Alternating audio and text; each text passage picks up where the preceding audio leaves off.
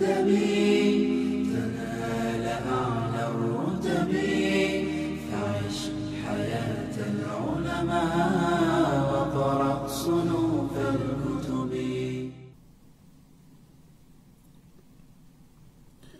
আসসালামু আলাইকুম ওরহমতুল্লাহ বরকাতুহ। আলহামদুলিল্লাহ ওয়াহদা ওয়াসসালাতু ওয়াসসালামু আলা মান লা নাবিয়্যা বা'দাহু আম্মা বা'দ। সুপ্রিয় দর্শক শ্রোতা, ভাই বোন, কাছে এবং দূরে, দেশ এবং প্রবাসে যে যেখানে আছেন, আপনাদের সকলকে সাদর আমন্ত্রণ জানাচ্ছি আস-সুন্নাহ ফাউন্ডেশনের স্টুডিও থেকে সরাসরি সম্প্রচারিত প্রশ্নোত্তরমূলক অনুষ্ঠান শর'য় সমাধানে। প্রিয় দর্শক, আলহামদুলিল্লাহ অন্যান্য দিনের মতো আজও আমরা আল্লাহ সুবহানাহু ওয়া তাআলার তৌফিকে আপনাদের সম্মুখে হাজির হয়েছি আপনাদের কৃত প্রশ্নগুলোর উত্তর দেওয়ার জন্য। আপনাদের যে সমস্ত প্রশ্নগুলো আমাদের কাছে আপনারা করে থাকেন, এগুলো নিয়ে কিছুটা বিভ্রান্তি আছে, পদ্ধতিগত কিছু ভুল আছে, যার কারণে আপনারা অনেকে হয়তো প্রশ্ন উত্তর পাচ্ছেন না। তার ভিতরে একটি হলো, আমরা যে সমস্ত পোস্টে এই লাইভ প্রোগ্রামের প্রচার করে থাকি এক দুদিন আগ থেকে আমাদের মিডিয়া টিমের ভাইয়েরা কাজ করে থাকেন, সেগুলোতে আপনারা যে প্রশ্ন করে থাকেন সেগুলো সাধারণত কাউন্টে আসে না, কারণ আপনারা বিভিন্ন জায়গায় প্রশ্ন করলে সেগুলোকে কালেক্ট করে আমার সামনে দেওয়াটা তাদের জন্য কঠিন হয়ে যায়। আপনারা চেষ্টা করবেন এই পোস্টে যেখানে সম্প্রচারিত হচ্ছে, লাইভ চলছে, সরাসরি এই পোস্টের মন্তব্যের ঘরে প্রশ্ন করবার জন্য। কখনো কখনো ইনবক্সের প্রশ্ন তারা কপি করে আমার কাছে দেয়, কিন্তু সবগুলো দিতে পারে না। কিন্তু লাইভে আপনারা প্রশ্ন করার চেষ্টা করবেন, লাইভ প্রশ্ন কমেন্টের ঘরে, লাইভের পোস্টে, মন্তব্যের ঘরে আপনারা প্রশ্ন করবেন ইনশাআল্লাহ। সেক্ষেত্রে আপনাদের প্রশ্ন অনেক সময় দেখা গেলো আপনি প্রশ্ন করেছেন, আমি উত্তর দিয়েছি, কিন্তু 1 ঘন্টার এই বিশাল টাইমের ভেতরে কোন ফাঁকে উত্তর চলে গেছে আপনি খেয়াল করেননি। আপনি হয়তো মনে কষ্ট আছেন যে আমার প্রশ্ন উত্তর দেওয়া হয়নি। আমরা একাধিকবার দেখেছি এমন হয়েছে যে কোনো ভাই বোন বারবার বলছেন আমার প্রশ্ন উত্তর দেওয়া হয়নি, অথচ আমি সেই প্রশ্ন উত্তর দিয়েছি। তো এই জন্য আমাদের পুরো লাইভ জুড়ে আমরা মনোযোগ সহকারে শোনার চেষ্টা করবো ইনশাআল্লাহ বিইذনিল্লাহ। সেই সাথে সবগুলো প্রশ্ন উত্তর আসলে আমাদের দেওয়া সম্ভব হয়েও না। আপনারা জানেন প্রায় 2200-2300 প্রশ্ন পর্যন্ত আসে 1 ঘন্টার ভেতরে। এতগুলো প্রশ্ন উত্তর দেওয়া এটা এই অল্প সময়ের ভেতরে প্রায় অসম্ভব, যার কারণে আমরা চেষ্টা করি বেশি থেকে বেশি প্রশ্ন উত্তর দেওয়ার জন্য। আল্লাহ তাআলা আমাদেরকে তৌফিক দান করুন। প্রিয় দর্শক, আর কথা না বাড়িয়ে চলে যাচ্ছি আমরা সরাসরি আপনাদের যে সমস্ত প্রশ্ন ইতিমধ্যে আমাদের কাছে চলে আসছে সেগুলোর উত্তর দিতে যাই আমরা। নাসরিন আক্তার বোন প্রশ্ন করেছেন, আমাদের মেয়েদের সিজদার সময় কোনোই আর হাঁটুর মধ্যে ফাঁকা রাখবো কি না, অথবা কোনোই হাঁটুর উপর লাগিয়ে সিজদা করা যাবে কি না? দেখুন বোন নাসরিন, না, আপনি কোনোকে হাঁটুর উপরে লাগাবেন না, এবং এভাবে সিজদা করলে সেটা অলসতা হয়, পৃথক রেখে আপনি সিজদা করবেন। আপনি দ্বিতীয় প্রশ্ন করেছেন, ফরজ সালাতে সালাম ফেরানোর আগে হাদিস বর্ণিত বাড়তি দোয়াগুলো পড়া যাবে কি না? দেখুন বোন, দোয়া মাসুরার যে জায়গাটা শেষ বৈঠকে, এখানে আপনি আল্লাহুম্মা ইন্নী যালামতু নাফসি এবং আল্লাহুম্মা ইন্নী আউযু বিকা মিন আযাবিল কবর ওয়া আযাবি জাহান্নাম, আরও যে সমস্ত দোয়াগুলো আছে এখানে নবী সাল্লাল্লাহু আলাইহি ওয়াসাল্লাম থেকে বর্ণিত, সেগুলো আপনি পড়বেন। এই সাথে অন্য কোনো দোয়াও আপনি চাইলে পড়তে পারেন, কোরআন সুন্নাহ বর্ণিত দোয়া করতে পারেন। কারণ বুখারীর হাদিসে আসছে, নবী সাল্লাল্লাহু আলাইহি ওয়াসাল্লাম বলেছেন, মুসলিমও আসছে, সুম্মা লিয়াখতার মিনাদ দুআই মা শা, অর্থাৎ শেষ বৈঠকে দুরুদ, আত্তাহিয়াত এবং দুরুদের পরে নবী সাল্লাল্লাহু আলাইহি ওয়াসাল্লাম বলেছেন সে যেই কোনো দোয়া চাইলে করতে পারে। এই জন্য আপনি যে কোনো দোয়া ইনশাআল্লাহ করতে পারবেন, তবে কোরআন সুন্নাহ বর্ণিত দোয়াই করা উচিত এই জায়গাটাতে। এরপরে প্রশ্ন করেছেন ফারহানা দিবা, আপনি প্রশ্ন করেছেন, ইসলামী শরিয়া ভিত্তিক কিছু ব্যাংক বিভিন্ন মেয়াদে কিছু স্কিম চালু করেছে, এটা কতটুকু সঠিক? ফার্স্ট সিকিউরিটি ইসলামী ব্যাংক থেকে নিজের এফডিআর এর টাকার উপর লোন নেওয়ার একটা সিস্টেম আছে। যতদিন লোন শোধ না হবে ততদিন একটা নির্দিষ্ট অঙ্কের টাকা জমা দিয়ে যেতে হবে, আবার এফডিআর এর লাভটাও পাওয়া যাবে। এটা শরীয়ত সম্মত কিনা? আমি আপনার পরের অংশটা পুরোপুরি বুঝিনি, কিন্তু প্রথম অংশটি আমি আপনাকে বলবো। বিভিন্ন স্কিমে যে বিভিন্ন ব্যাংক আপনাকে পলিসিতে বিভিন্ন আপনার এফডিআর বা বিভিন্ন টাইপের যে অর্থ রেখে আপনি মাসে মাসে লাভ ভোগ করার সুযোগ রেখেছে, এগুলো ইসলামী ব্যাংকগুলোতেও আসলে পরিপূর্ণভাবে ইসলামী পদ্ধতি অনুযায়ী ফলো করা নানা কারণে কঠিন হয় না, সম্ভব হয় না, অসুবিধা তৈরি হয়। এ সমস্ত কারণে আপনি চেষ্টা করবেন এগুলোকে অ্যাভয়েড করে কোনো ব্যবসার ক্ষেত্রে ইনভেস্ট করার জন্য। যদি কোনো স্কোপ না থাকে তাহলে ইনশাআল্লাহ জায়েজ হবে, এটা সন্দেহযুক্ত আমি বলতে পারি। এটা থেকে বেঁচে থাকতে পারলে ভালো, যদি বেঁচে থাকতে না পারেন আপনার জন্য হারাম হবে না ইনশাআল্লাহ। লাইলা আক্তার প্রশ্ন করেছেন, মুসা আলাইহিস সালামের সাথে আল্লাহর সরাসরি কথা হয়েছে এবং রাসূল পাক সাল্লাল্লাহু আলাইহি সাল্লামকে মেরাজে নিয়ে আল্লাহ তাআলা কথা বলেছেন, সে কণ্ঠস্বর কেমন ছিল তা কোরআন হাদিসে কোথাও কি জানা গেছে? না, আমরা কোরআন হাদিস থেকে জানি না এটার কণ্ঠস্বর কেমন ছিল। এমডি রবিউল সরকার জানতে চেয়েছেন, আমি রাজমিস্ত্রি কাজ করি, কাজ করবার করার ক্ষেত্রে নাপাক জায়গা দিয়ে চলাচল করতে হয়, তাতে কি আমার শরীর নাপাক হবে? না, নাপাক জায়গা দিয়ে আপনি চলতে গেলে নাপাক পাক সব রকমের জিনিসপত্র আছে, এর ভিতর দিয়ে চলতে গেলে আপনার শরীরে যদি সরাসরি নাপাক লাগছে আপনি নিশ্চিত না হন, তাহলে আপনার শরীর নাপাক হবে না। আর যদি লেগে যায়, যেটুকু লেগেছে ওইটুকু আপনি ধুয়ে ফেললে চলবে, ইনশাআল্লাহ অসুবিধা হবে না।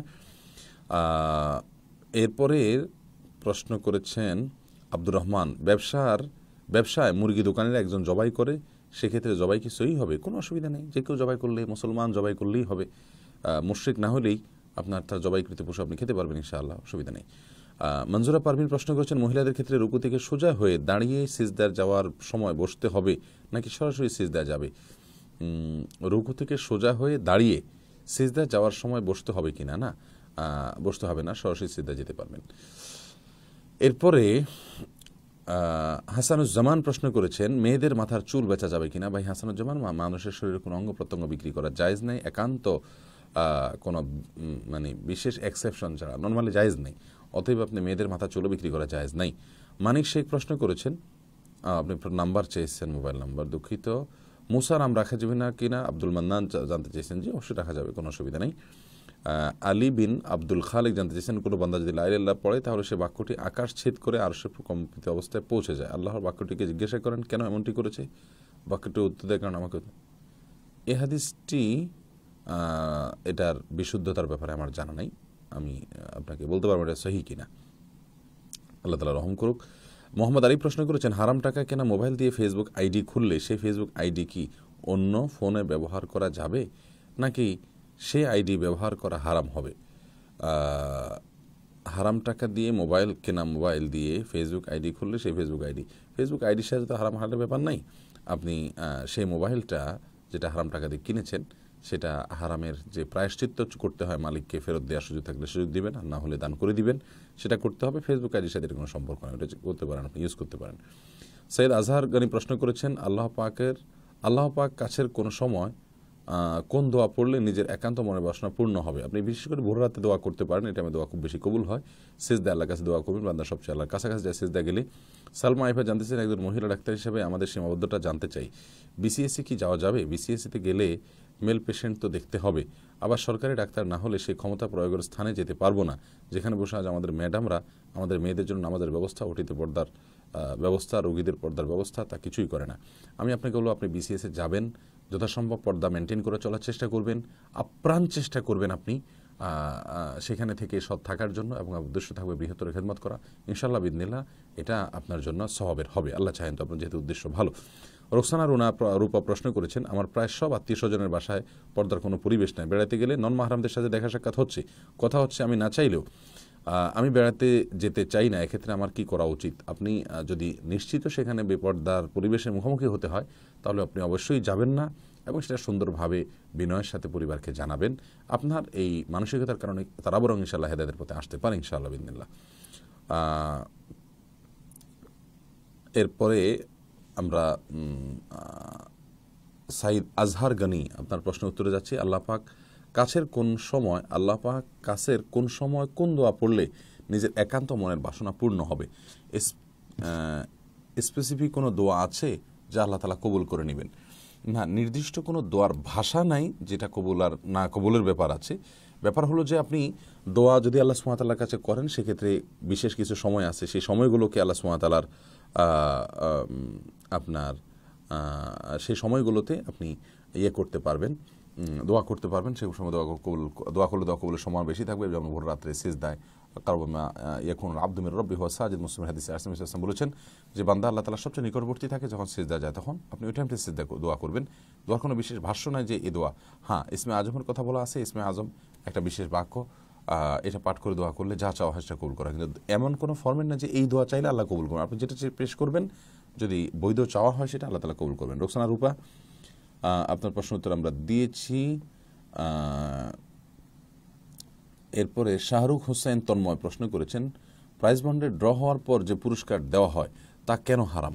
কারণ এখানে তো কেউ ক্ষতিগ্রস্ত হচ্ছে না। প্রাইজ বন্ড আপনি টাকা দিয়ে কিনেছেন, যে টাকা দিয়ে প্রাইজ বন্ড কিনেছেন সেই টাকা আপনি সেই পরিমাণ টাকা নিতে পারবেন। ড্রর পরে আপনি যে অতিরিক্ত পাচ্ছেন, পুরস্কার পাচ্ছেন, এটা কিসের বিনিময়ে পাচ্ছেন? আপনি টাকা দিয়ে প্রাইজ বন্ডের কাগজ কিনেছেন, তার মানে কেমন টাকাটা আপনি ধার দিয়েছেন, সেখান থেকে তারা আপনাকে লাভ দিচ্ছে, এটা সুদ হচ্ছে। কুল্লু কারজন যারা নাফান ফাহুয়া রিবান, কোনো টাকা আপনি দিলেন, লোন দিলেন, সেখানে তার এগেনস্টে যদি বেনিফিট আসে সেটা সুদ, সেজন্য হারাম। এরপরে রিমঝিম রহমান প্রশ্ন করেছেন, আমি কয়েক বছর আগে রাগের মাথায় বিয়ে করব না বলে আল্লাহর নামে কসম করেছিলাম। এখন আমি আমার ভুল বুঝতে পেরেছি, আমার এখন কি করা উচিত? আপনি কয়েক বছর আগে রাগের মাথায় বিয়ে করবেন না বলে আল্লাহর নামে কসম করেছেন, এখন আপনি কি করবেন? খুব সহজ সমাধান, আপনি একটা বিয়ে করে ফেলবেন, এরপরে আপনি 10 জন মিসকিনকে খাদ্য দিয়ে দেবেন অথবা 3টা রোজা রেখে ফেলবেন, কাফারা দিয়ে দেবেন, বাস আপনার কসমের ভঙ্গ হয়ে গেল। কসম ভঙ্গ হলে কোনো গুনাহ হবে না, কাফারা দিয়ে দিলেন, এবং এই কসম আপনাকে ভাঙতেই হবে। ভুল শপথ করলে সে শপথ ভাঙতে হয়, আপনি ভাঙবেন, ভেঙে কাফারা দিয়ে দিবেন। এরপরে প্রশ্ন করেছেন বাবু ভাই, আপনার আইডি থেকে প্রশ্ন করেছেন আপনি, আমার মামার বাড়ি থেকে 1 বিঘা বেশি জমি পাবে আমার মা মারা গেছেন, এখন মামা 20 শতক জমি দিতে চায় আর বলে 20 শতক নিলে নে, আর যদি না নেস তাহলে ওইটাও পাবি না, ইসলাম কি বলে? আর আমাদের কি করণীয়, এবং পরকালে এরকম আলেমদের কেমন সাজা হবে? যদি আপনার মামা আলেম হয়ে থাকে তাহলে তিনি জেনে শুনে এরকম অন্যায় যদি করে থাকেন তাহলে অবশ্যই তার শাস্তি কঠোর হবে, কোনো সন্দেহ নেই।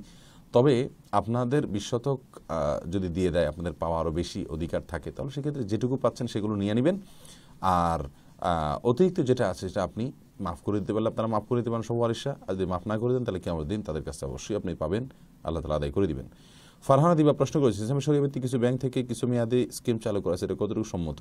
আমরা এটার উত্তর দিয়েছি একটু আগে, শুনে নেবেন যে এগুলো না করে ব্যবসা বাণিজ্যের মাধ্যমে লভ্যাংশ আয়ের উপার্জনের মাধ্যম করা হিসাবে গ্রহণ করা উচিত। আর যদি একান্ত ব্যবসা বাণিজ্যের কোনো নিরাপদ ওয়ে না থাকে, জায়েজ হবে, কারণ ইসলামী ব্যাংকগুলোতে শরিয়া বোর্ড আছে, তারা দেখছেন এবং তারা মনিটরিং করছেন, ইনশাআল্লাহ বিদিনিল্লাহ আপনার জন্য বিকল্প কোনো পথ খোলা না থাকলে এটা জায়েজ হবে। আব্দুল মান্নান প্রশ্ন করেছেন, আমি আমার ছেলেকে হাফেজ করতে চাই, কিন্তু দুনিয়ার মধ্যে চলতে গেলে বাংলা পড়তে হয়, আমি এখন কি করব? সবাই বলে যে কোনো একদিকে রাখতে হবে। ভাই আব্দুল মান্নান, আপনাকে যারা বলছেন তারা সঠিক বলছেন না। সন্তানকে হাফেজ বানাবেন এবং সে সাথে বাংলা ইংরেজি অন্তত তার প্রয়োজনের যতটুকু দরকার দুনিয়াতে চলতে গেলে তা অবশ্যই শেখাইতে হবে। আর সেটা শেখানোর জন্য কঠিন কিছু না। এখন অনেক হেফজখানাতে জেনারেল শিক্ষা দেওয়া হচ্ছে, হেফজখানার পাশাপাশি আমাদের হেফজখানা দেওয়া হচ্ছে, আর অনেকগুলো শিক্ষা প্রতিষ্ঠান আছে যেগুলো দেওয়া হচ্ছে। আপনি এই সমস্ত প্রতিষ্ঠান যোগাযোগ করে ভর্তি করাবেন, ইনশাআল্লাহ জেনারেল শিক্ষাও সাথে সাথে সে পাবে।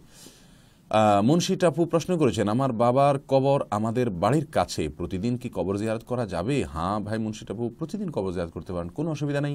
কবর জিয়ারত করলে মানুষের আখিরাতের কথা স্মরণ হয়, নবী সাল্লাল্লাহু আলাইহি ওয়াসাল্লাম সেজন্যই কবর জিয়ারত করতে বলেছেন। অতএব আপনি কবর জিয়ারত করবেন, প্রতিদিন করতে পারলে ভালো কাজ, সুন্নাহ কাজ, যত বেশি করবেন তত বেশি সওয়াব পাবেন। নুসরাত জাহান প্রশ্ন করেছেন, আমাদের দেশে যে বিয়ের দিন মেয়েদেরকে বোন এবং ভাবিরা গোসল করায়, এটা শরীয়ত সম্মত কিনা? পঙ্গু মানুষ, অসুস্থ মানুষ, ছোট বাচ্চা, তাদেরকে একজন আরেকজন গোসল করাবে, এটা যুক্তিসঙ্গত। কিন্তু একটা মানে সুস্থ সবল একটা মানুষকে আরেকজন ধরে গোসল করাবে কেন? এতে কোনো যুক্তিকতা নেই। তারপরও বিয়ে শাদীর যে কালচারাল ব্যাপারগুলো, সাংস্কৃতিক এবং কালচারাল যে ব্যাপারগুলো আছে, সেগুলো কোনো এলাকাতে কোনো সংস্কৃতি চালু থাকলে, কোনো দেশে নিষেধ না থাকলে অসুবিধা নেই। আপনার যদি মেয়েদেরকে তার ভাবিরা, বোনেরা, আর ছেলেদেরকে তার ভাইরা, দুলা ভাইরা, অর্থাৎ পর্দা লঙ্ঘন না করে যদি মানে সমলিঙ্গের লোকেরা যদি তাদেরকে গোসল করায় এবং হারাম কোনো কিছু না করে, অসুবিধা নেই। এটাকে কেউ সওয়াব মনে করে করছে না, শরীয়ত মনে করে করছে না। বিয়ে শাদীতে এই ধরনের আঞ্চলিকতা, আঞ্চলিক মানে সংস্কৃতি থাকতে পারে, এর সাথে কোনো দেশের সংঘর্ষ না থাকলে কোনো সমস্যা নেই ইনশাআল্লাহ। তবে আজকাল দেখা যায় উল্টা হয়, মেয়েদেরকে ছেলেরা, ছেলেদেরকে মেয়েরা গোসল করে। আল্লাহ মাফ করুক, এটা যদি হয় তাহলে সেটা কিন্তু ভয়াবহ গুনাহ হবে এবং অন্যায় হবে, আমাদের এটা মনে রাখতে হবে। আপনি দ্বিতীয় প্রশ্ন করেছেন নামাজের মধ্যে, একটা প্রশ্ন করবেন অনুগ্রহ করে। আপনি দ্বিতীয় প্রশ্ন করেছেন নামাজের মধ্যে ভাই বোনের কল্যাণে দোয়া আরবিতে কীভাবে করব? আপনি নফল নামাজে সেজদা করবেন, তাহলে আপনি বাংলা নিজের ভাষায় করতে পারবেন। তবে সেজদায় ফরজ নামাজে আপনি যদি দোয়া করতে চান সেজদায় অথবা আপনার বৈঠকে, তাহলে কোরআন সুন্নাহ বর্ণিত যে দোয়াগুলো আছে সেগুলো করবেন। রব্বানা ইগফির লানা ওয়া লি ইখওয়ানিল্লাযিনা সাবাকু বিল ঈমান, যারা আমাদের আগে চলে গেছেন, ঈমান নিয়ে মারা গেছেন, তাদের জন্য আপনি দোয়া করতে পারেন। আর এর বাইরে আপনার ভাই বোনের জন্য আলাদা করে দোয়া এই মুহূর্তে আমার মনে আসছে না যে কোন দোয়া আপনি পড়বেন। তবে আল্লাহ সুবহানাহু ওয়া তাআলার কাছে আপনি যে কোনো দোয়া পড়বেন, মনে মনে আপনি যদি চান যে আমার ভাই বোনকে আমি সেখানে শামিল করতে চাই, আপনি করতে পারেন ইনশাআল্লাহ বিদিনিল্লাহ। দোয়া সুবহানাল্লাহিল আলা বললেন আর মনে মনে তাদের জন্য কল্যাণ কামনা করলেন, বাস তাতেও সম্ভব। কামরুন মুন্নি আপনি জানতে চেয়েছেন জাবালের নামাজ বা সূর্য হেলার নামাজ বলে কিছু আছে? ও জাওয়াল, এটা জাবাল না শব্দটি, জাওয়ালের নামাজ বা সূর্য হেলার পরে জোহরের ওয়াক্ত আছে, এছাড়া আর মাঝখানে আর কোনো সালাত নাই। জাওয়ালের সালাত বলতে জোহরের সালাতকে হতে বোঝানো হয়েছে, আপনি যেখানে দেখেছেন। মনজুরা পারভিন প্রশ্ন করেছেন মহিলাদের ক্ষেত্রে রুকু থেকে সোজা হয়ে দাঁড়িয়ে, আমি প্রশ্ন উত্তর দিয়েছি। জাহিদ হাসান প্রশ্ন করেছেন মোহতারাম, কোনো হিন্দু লোককে দোকান ভাড়া দিলে ওই টাকা আমার জন্য হালাল হবে কি না? হ্যাঁ, জায়েজ হবে, কোনো অসুবিধা নেই। হিন্দুর সঙ্গে লেনদেন করা যায়, তার দোকান ভাড়া নেওয়া যায়, তাকে দোকান ভাড়া দেওয়াও যাবে। সে ওটা নিয়ে কী করবে এটাও দেখার বিষয়। হারাম কোনো কাজ করবে নিশ্চিত জানলে সেখানে দেওয়া জায়েজ হবে না। মারুফ আলম প্রশ্ন করেছেন সিজদায় দোয়া করার আগে কি ইসমে আজম পড়া যাবে? যাবে, ইসমে আজম যেহেতু হাদিসে বর্ণিত দোয়া, আপনি পড়তে পারেন, কোনো অসুবিধা নাই। জাহানা পারভিন প্রশ্ন করেছেন ঘরে টিভি থাকলে বা টিভি চলাকালীন নামাজ আদায় করা যাবে কি না? টিভি থাকলে নামাজ পড়া যাবে কেন? মানে টিভি থাকলে তো আরও বেশি করে নামাজ পড়বেন, কারণ টিভি আছে, টিভি যদি গুনাটানা হয় আল্লাহ মাফ করুক, নামাজ আরও বেশি পড়া উচিত। যাই হোক, টিভি থাকলে সালাত আদায় করা যাবে। আর টিভি চলাকালীন সময় সালাত আদায় করা উচিত নয়, কারণ তার ভয়েসে সাউন্ডে আপনার সালাতে মনোযোগ নষ্ট হবে। আপনি যেখানে টিভি চলে সেখানে না পড়ে অন্য কোনো জায়গায় সালাত আদায় করবেন। যদি সেরকম বিকল্প কোনো ব্যবস্থা না থাকে ওই জায়গায় আপনি পড়েন, সালাত হয়ে যাবে ইনশাআল্লাহ। কিন্তু অন্য জায়গায় পড়া উচিত যাতে করে সালাতে মনোযোগ নষ্ট না হয়। জলি খাতুন প্রশ্ন করেছেন সহশিক্ষা কি ইসলামে জায়েজ? বিশ্ববিদ্যালয়তে শিক্ষা সফর একটা পার্ট, শিক্ষা সফরে 10 মার্ক যোগ করে, এক্ষেত্রে মেয়েদের করণীয় কি? বোন বড় কঠিন এবং জটিল প্রশ্ন করেছেন। সহশিক্ষা ইসলামে শর্ত সাপেক্ষে জায়েজ, যদি পর্দা মেনটেন করে মাঝখানে পার্টিশন দিয়ে সহশিক্ষা হতে পারে, সেটা হতে পারে, কি যেমন সৌদি আরবের কোনো কোনো বিশ্ববিদ্যালয়ে দেখা যায়। আর এর বিপরীতে আপনার সহশিক্ষা বলতে প্রচলিত অর্থে যেটা পাশাপাশি বেঞ্চে বসে, এটা তো জায়েজ নাই, কারণ আল্লাহ সুবহানাহু ওয়া তাআলা মেয়েদেরকে পুরুষদের সাথে এভাবে মিশতে নিষেধ করেছেন। এভাবে মিশ্রণের ফলে ফিতনায় পতিত হওয়ার আশঙ্কা থাকে। আল্লাহ সুবহানাহু ওয়া তাআলা বলেছেন লা তাকরাবুজ জিনা, জিনার কাছেও যেও না। এটা জিনার কাছাকাছি যাওয়া, এরপরেই মনের জেনা, চোখের জেনা এবং নানামুখী জেনার পরিবেশ এবং আবহ তৈরি হয়। সেজন্য এটা থেকে আমাদের বেরিয়ে আসা উচিত।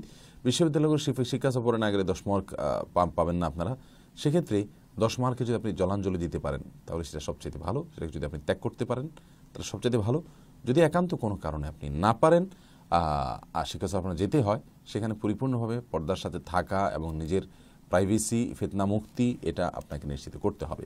আল্লাহ হেফাজত করুন এবং সহজ করুন।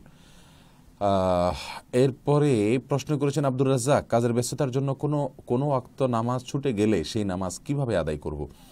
পরবর্তী সালাতের ওয়াক্ত হওয়ার আগে আগে আপনি আদায় করে ফেলবেন, বাস ফরজটা আদায় করলেই চলবে। তবে ফজরের নামাজ যদি কাজা হয় তাহলে মানে সুন্নত সহকারে কাজা করবেন।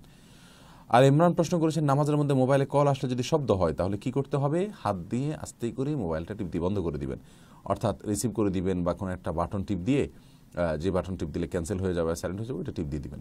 খুব বেশি ঘাটাঘাটি এবং গোতাগুতি করবেন না, এমনভাবে করবেন যে দূর থেকে দেখে আপনাকে নামাজেই আসেন সেটা বোঝা যায়, তাহলে সেক্ষেত্রে ইনশাআল্লাহ নামাজের ক্ষতি হবে না। এরপরে আবু সুফিয়ান প্রশ্ন করেছেন সালাম নিবেন চাকুরিজীবীদের জন্য জিপিএফ ফান্ডের টাকা জায়েজ নাকি না জায়েজ? চাকুরিজীবীদের জন্য জিপিএফ ফান্ডের টাকা, জিপিএফ ফান্ড বলতে যে ফান্ডের কথা বলছেন আপনি, মূল টাকা তো জায়েজ, কিন্তু এটার অতিরিক্ত যে টাকা দেওয়া হয় সচরাচর সুদের ভিত্তিতে সেটা জায়েজ নেই। ওমার ওবায়েদ প্রশ্ন করেছেন শায়েখ বেবি কনসিভ করার জন্য মরিয়ম ফুলের কি কোনো বিশেষ ফজিলত আছে? আর নেক্সট সন্তান লাভের জন্য আমল থাকলে জানাবেন। ভাই ওমর, বেবি কনসিভ করার জন্য মরিয়ম ফুলের কোনো ফজিলত কোরআন সুন্নাহ দ্বারা বর্ণিত নাই। এটা আমাদের ভারত মহাদেশের লোকেরা এবং আরও কোনো দেশে থাকতে পারে, এদের ধারণা মক্কায় গেলে মরিয়ম ফুল কিনে আনে, মরিয়ম ফুল এটা নাকি বেবি কনসিভের জন্য উপকারী আসে, এর কোনো ভিত্তি আমার জানা নেই। আমি রেজাল্ট করিম প্রশ্ন করেছেন ইসলামের দৃষ্টিতে পৃথিবী কাকে বলে? পৃথিবী কাকে বলে? পৃথিবী বলতে আপনার নভমণ্ডলকে বোঝানো হয়, গোটা নভমণ্ডলটাই পৃথিবী আওতাভুক্ত। নার্গিস আক্তার প্রশ্ন করেছেন হুজুর আমার স্বামী অক্ষম, আমি তার সব কিছুই করি তারপরও সে সন্তুষ্ট নয়, তাহলে আমি কি কোনো গুনাহ করছি? আপনার প্রশ্ন উত্তর আমি পরিষ্কার বুঝতে পারলাম না। আপনার স্বামীর অক্ষমতা যদি শারীরিক অক্ষমতা হয় তাহলে সেক্ষেত্রে আপনি স্বামীকে ত্যাগ করার নৈতিক অধিকার রাখেন আদালতের মাধ্যমে, অথবা যে কোনো উপায়ে আপনি তৃতীয় পক্ষ বসে বা উভয় পক্ষ বসে আপনি সুরাহা করে সেখান থেকে আপনি নিষ্কৃতি নিতে পারবেন। আর আপনি সব কিছু করেন তারপরে সে সন্তুষ্ট না, আপনি যদি নিজের জায়গা সঠিক থাকেন, সে যদি তার চাহিদা বেশি হয় এবং অসন্তুষ্ট থাকে আপনার উপর, তাতে আপনার কিছু আসবে যাবে না ইনশাআল্লাহ, কিন্তু আপনি নিজে সলিড আছেন কিনা সেটাও দেখার বিষয়। অপরাজিতা আহসান প্রশ্ন করেছেন ছেলের ওয়াইফকে যদি সবসময় ছেলের বাবা মাকে সম্মান করতে বলা হয় কিন্তু মেয়ের জামাইকে কোনো মেয়ের বাবা মাকে সম্মান করতে বলা হয় না, যেখানে ইসলাম প্রত্যেক সন্তানকে নিজ বাবা মায়ের প্রতি দায়িত্ব পালন করতে বলা হয়েছে। বোন, এ বিষয়ে আমরা এর আগে বারবার বলেছি আমাদের চ্যানেলে, ইউটিউব চ্যানেল আসুন্নাহ ফাউন্ডেশন নামে আমাদের যে ইউটিউব চ্যানেল আছে, সেখানে অনেকগুলো ক্লিপ আছে, আপনি বিস্তারিত সেখানে শুনে নেবেন। এটা তো আমাদের সমাজের অবিচার যে ছেলের ওয়াইফকে বলা হয় শ্বশুর শাশুড়িকে সম্মান করতে, একই সঙ্গে ছেলেকেও বলা উচিত তার শ্বশুর শাশুড়িকে সম্মান করা, মুরব্বিদেরকে সম্মান সবাই করতে হবে। আর প্রত্যেকে যার যার বাবার বিষয়টা আপনার খুব বেশি খেয়াল করা উচিত। এরপরে রিফাত জাহান প্রশ্ন করেছেন, স্বামী দেওয়ানবাগের মুরিদ, তার কিছু ভুল আকিদায় বিশ্বাস করে, তারা পীরের চুমু খায়, বিপদ হলে পীর বাবাকে ডাকে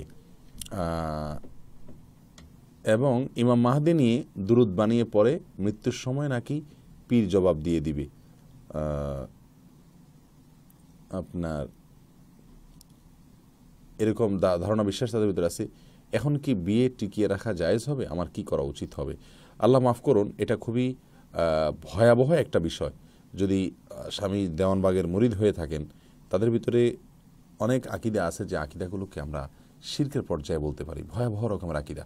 তো এই সমস্ত আকিদাগুলো, এগুলোকে অবশ্যই আপনার কুফরি পর্যন্ত নিয়ে যায় অনেক ক্ষেত্রে। বিশেষ করে যদি পীর বাবাকে অদৃশ্যভাবে মানে শক্তি সামর্থ্য আছে, এগুলো আছে মনে করে, এরকম স্বামীরকে বোঝানোর চেষ্টা করা উচিত বিভিন্ন অ্যাঙ্গেল থেকে। যদি না পারা যায়, তার কবল থেকে মুক্তির জন্য যদি আপনি চেষ্টা করেন এবং মুক্ত হয়ে যেতে পারেন, তো সেটাই আপনার জন্য ভালো এবং এটা করা উচিত। এর পাশাপাশি আল্লাহর কাছে দোয়াও করেন তার হেদায়েতের জন্য, আল্লাহ সুবহানাহু ওয়া তাআলা রহম করুক তার জন্য। যাই হোক, এরপরে প্রশ্ন করেছেন নার্গিস আক্তার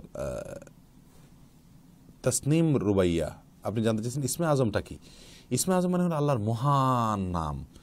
এখানে ইসমে আজম বলতে আল্লাহ তাআলার বিশেষ কোনো নাম, গুণবাচক নামকে বোঝানো হয়েছে নাকি বিশেষ কোনো দোয়া? এ সম্পর্কে অনেকগুলো বর্ণনা পাওয়া যায়, একের বর্ণনাতে এক একটা। যেমন এক বর্ণনা আসছে যে আল্লাহুম্মা ইন্নী আসআলুকা বিআন্না লাকাল হামদ লা ইলাহা ইল্লা আনতাল মান্নান বাদিউস সামাওয়াতি ওয়াল আরদ ইয়া যাল জালালি ওয়াল ইকরাম। এটা যদি কেউ বলে তাহলে সে ইসমে আজম বলল, আল্লাহ তাআলার মহান নাম বা আল্লাহ সুবহানাহু ওয়া তাআলার মহান গুণবাচক গুণকীর্তন সে করলো। এর মাধ্যমে সে কোনো দোয়া করলে আল্লাহ সুবহানাহু ওয়া তাআলার কাছে দোয়া কবুল হবে।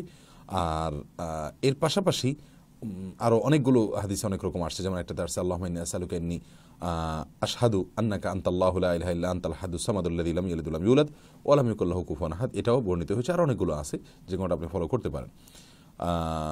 এম কে ইমরান প্রশ্ন করেছেন, ব্যক্তির নামদারি মসজিদে নামাজ পড়লে কি কবুল হয়? হ্যাঁ, কোনো অসুবিধা নেই।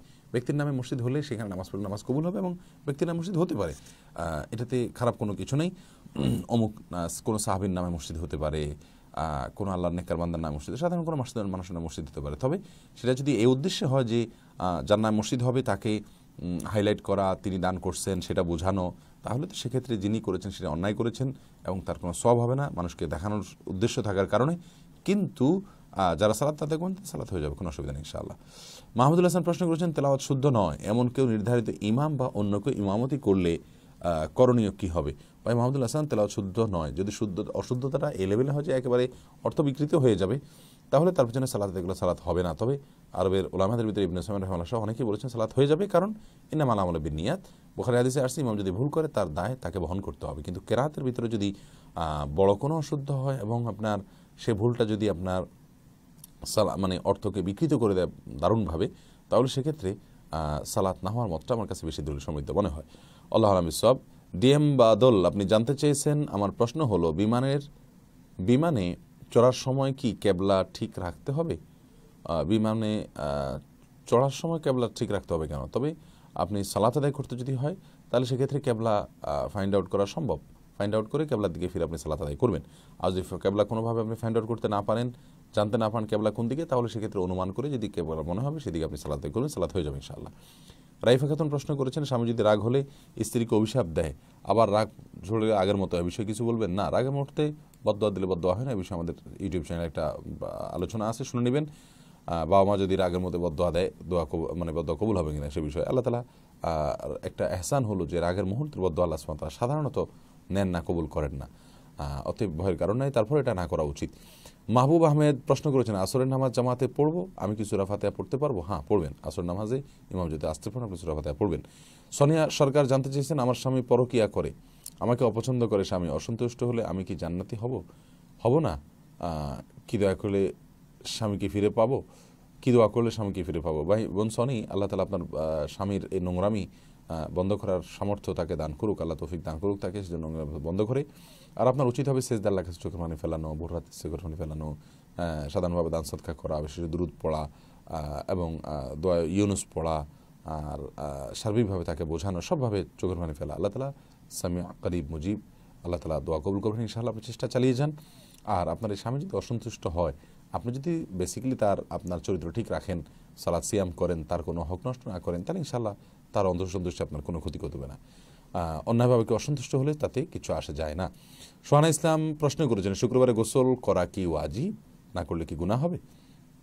বোন সোহানা, শুক্রবার গোসল করা ওয়াজিব নয়, সুন্নাহ, করলে সওয়াব হবে, না করলে কোনো অসুবিধা নেই। হাসান ভুইয়া প্রশ্ন করেছেন, নজরের হেফাজতের পদ্ধতি কি? ভাই হাসান, নজরের হেফাজতের পদ্ধতি হলো, যে জায়গায় গেলে আপনার নজর নষ্ট হবে সে জায়গায় যাবেন না। যেমন ফেসবুক, সোশ্যাল মিডিয়াতে যদি আপনার বন্ধুর তালিকায় এমন সব লোক আছে যেখানে প্রচুর পরিমাণ হারাম জিনিস শেয়ার করে তারা, এবং বেশিরভাগ ক্ষেত্রে আপনি গুনাহ থেকে বাঁচার কোনো উপায় না থাকে, তাহলে তো যাবেন না সেখানে। এটা হলো নজর হেফাজত করার মাধ্যম। আর যেখানে না যে আপনার উপায় না, যেমন রাস্তাঘাট, সেখানে যাবেন কিন্তু নজরকে সংযত করবেন। আল্লাহ সুবহানাহু ওয়া তাআলা কোরআনে কারিমে সেই বিষয়টাই বলেছেন, নজরকে আমরা নিচু রাখবো, সংযত করবো, যথাসম্ভব বিনা প্রয়োজনে উঁচু করবো না। নাইমুল ইসলাম প্রশ্ন করেছেন, এইচএসসি পাশ করে আলেম হওয়ার জন্য কি কোনো উপায় অবলম্বন করতে হবে? নাইমুল ইসলাম ভাই, অনেক উপায় আছে আলহামদুলিল্লাহ। অনেকগুলো শর্ট টার্ম মাদ্রাসা বের হয়েছে, এগুলোতে একান্ত জরুরি বিষয়গুলো আরবি, গ্রামার, ব্যাকরণ ইত্যাদি পড়ে মানুষকে কোরআন হাদিসের জ্ঞান দেওয়া হয় এবং আলেম তৈরি করে আলেম বানানো হয়। আলহামদুলিল্লাহ ভালো। মিরপুরে 12 নম্বরে এরকম একটা মাদ্রাসা আছে, দারুল রশাদ নামে। আর অনেকগুলো মাদ্রাসা আছে যেগুলো অনেক পুরাতন, এইচএসসি এসএসসি পাশ করায়, বরং ওখানে জন্য ভর্তির জন্য শর্ত, সব একই ক্যাটাগরির মানুষ পাবেন আপনি। মোহাম্মদ আমজাদ হোসেন প্রশ্ন করেছেন, প্রকাশ্যে অবৈধ থাকা কি জায়েজ কিনা? প্রকাশ্যে অবৈধ থাকা জায়েজ কিনা মানে বুঝলাম না। অবৈধ থাকা তো অবৈধ থাকা, প্রকাশ্যে করলে সেটা আরও বেশি অবৈধ হবে। এমনি মুখতার হোসেন প্রশ্ন করেছেন, ভিতরের নামাজে রুকু থেকে উঠে দোয়া কুনুত পড়ার সময় হাত ছেড়ে রাখা যাবে কি, না হলে কোনো সমস্যা আছে কিনা? হাত ছেড়ে রাখবেন, সেটাই বেশি সঠিক। হাত তুলে দোয়া করা ভিতরের নামাজের জন্য এটা সাবেত নাই। এমনি তাজুল প্রশ্ন করেছেন, আমি জানতে চাই কত বয়স পর্যন্ত আকিকা দেওয়া যায়? বয়স বেশি হলে কি আকিকা দেওয়া যাবে কি না? হ্যাঁ ভাই তাজুল ভাই, দেওয়া যাবে। বেশি হলে আকিকা দেওয়া যাবে, যদি আকিকা দেওয়া না হয় আগে। এম আজিজ প্রশ্ন করেছেন, আমরা বিভিন্ন ধরনের প্রজেক্ট তৈরি করি, আমাদের প্রজেক্ট যদি কোনো ব্যাংক বা কোনো সুদের কোম্পানি স্পন্সর করে বা ইনভেস্ট করে, তাকে গ্রহণ করা যাবে? আপনাদের প্রজেক্টে যদি কোনো ব্যাংক অথবা সুদের প্রতিষ্ঠান স্পন্সর করে এবং সুদের টাকা থেকে স্পন্সর করে, তাহলে তো করতে পারবেন না। কিন্তু ব্যাংকে তো যে টাকা ইনভেস্ট করে সেটা সুদের টাকা জরুরি না, মানুষের আমানতের টাকা থেকেও তারা স্পন্সর করতে পারে কোনো ব্যবসা প্রতিষ্ঠানকে। অতএব আপনি সেখান থেকে যে লাভটা আসবে, আপনার কোম্পানি যে কাজ করে আপনাকে বেতন দেয়, আপনার জন্য জায়েজ হবে বেসিক্যালি ইনশাআল্লাহ। যদি সুদের টাকা নিয়ে কোম্পানি রান করে আর সেখান থেকেই আপনার বেতন দেয়, তাহলে সেটা আপনার জন্য গ্রহণ করা জায়েজ হবে না। ফরিদা ইয়াসমিন জানতে চেয়েছেন, নামাজে নারীদের রুকু সিজদার পজিশন কি আলাদা? যদি আলাদা হয় তাহলে সিজদার সময় পায়ের পজিশন কি হবে? না বোন, আলাদা নয়, এই বিষয়ে আমরা বিস্তারিত বলেছি এর আগে। মোহাম্মদ তারিকুল ইসলাম জুয়েল প্রশ্ন করেছেন, হযরত কবর জিয়ারত করার জন্য কোনো নির্ধারিত দোয়া আছে? জি, কবর জিয়ারত করার জন্য দোয়া আছে। এই বিষয়ে আমাদের ভিডিও ইনশাআল্লাহ আপলোড হবে কয়েকদিনের মধ্যে। একটা ভিডিওটির মধ্যে রেকর্ড হয়েছে, আজকে এক জায়গায় প্রোগ্রামে আলোচনা হয়েছে। একটা দোয়া মুসলিমে বর্ণিত হয়েছে, সেটা হলো আসসালামু আলাইকুম আহলাদ দিয়ার মিনাল মুসলিমিন মিনাল মুমিনিন ওয়াল মুসলিমিন ওয়া ইন্না ইনশাআল্লাহু বিকুম লাহিকুন আসআলুল্লাহ লানা ওয়া লাকুমুল আফিয়া। এই দোয়াটি পড়বেন, এটা কবর জিয়ারতের দোয়া। এমডি আসাদুজ্জামান প্রশ্ন করেছেন, স্বপ্নদোষ হলে কি বিছানা চাদর ধুইতে হবে? না ধুলে কি বিছানা চাদর আর ঘুমানো যাবে না? যাবে। যদি বিছানা চাদর কিছু না লাগে কোনো সমস্যা না, যদি লেগে থাকে সে অংশটুকু ধুয়ে ফেললে চলে। আর যদি সেটাও না শুকায় যায়, আপনি খোঁচায় উঠে ফেলেন, তাতেও চলবে, কোনো অসুবিধা নেই। হাসানুজ্জামান প্রশ্ন করেছেন, নবীদের জীবনের উপর লেখা একটি ভালো বইয়ের নাম বলুন। কাসাসুন নবীয়িন, যেটা সৈয়দ আবুল হাসান আলী আন-নাদভী রাহিমাহুল্লাহর লেখা, এটা নেবেন, অথেন্টিক ভালো। এমডি সাজিদ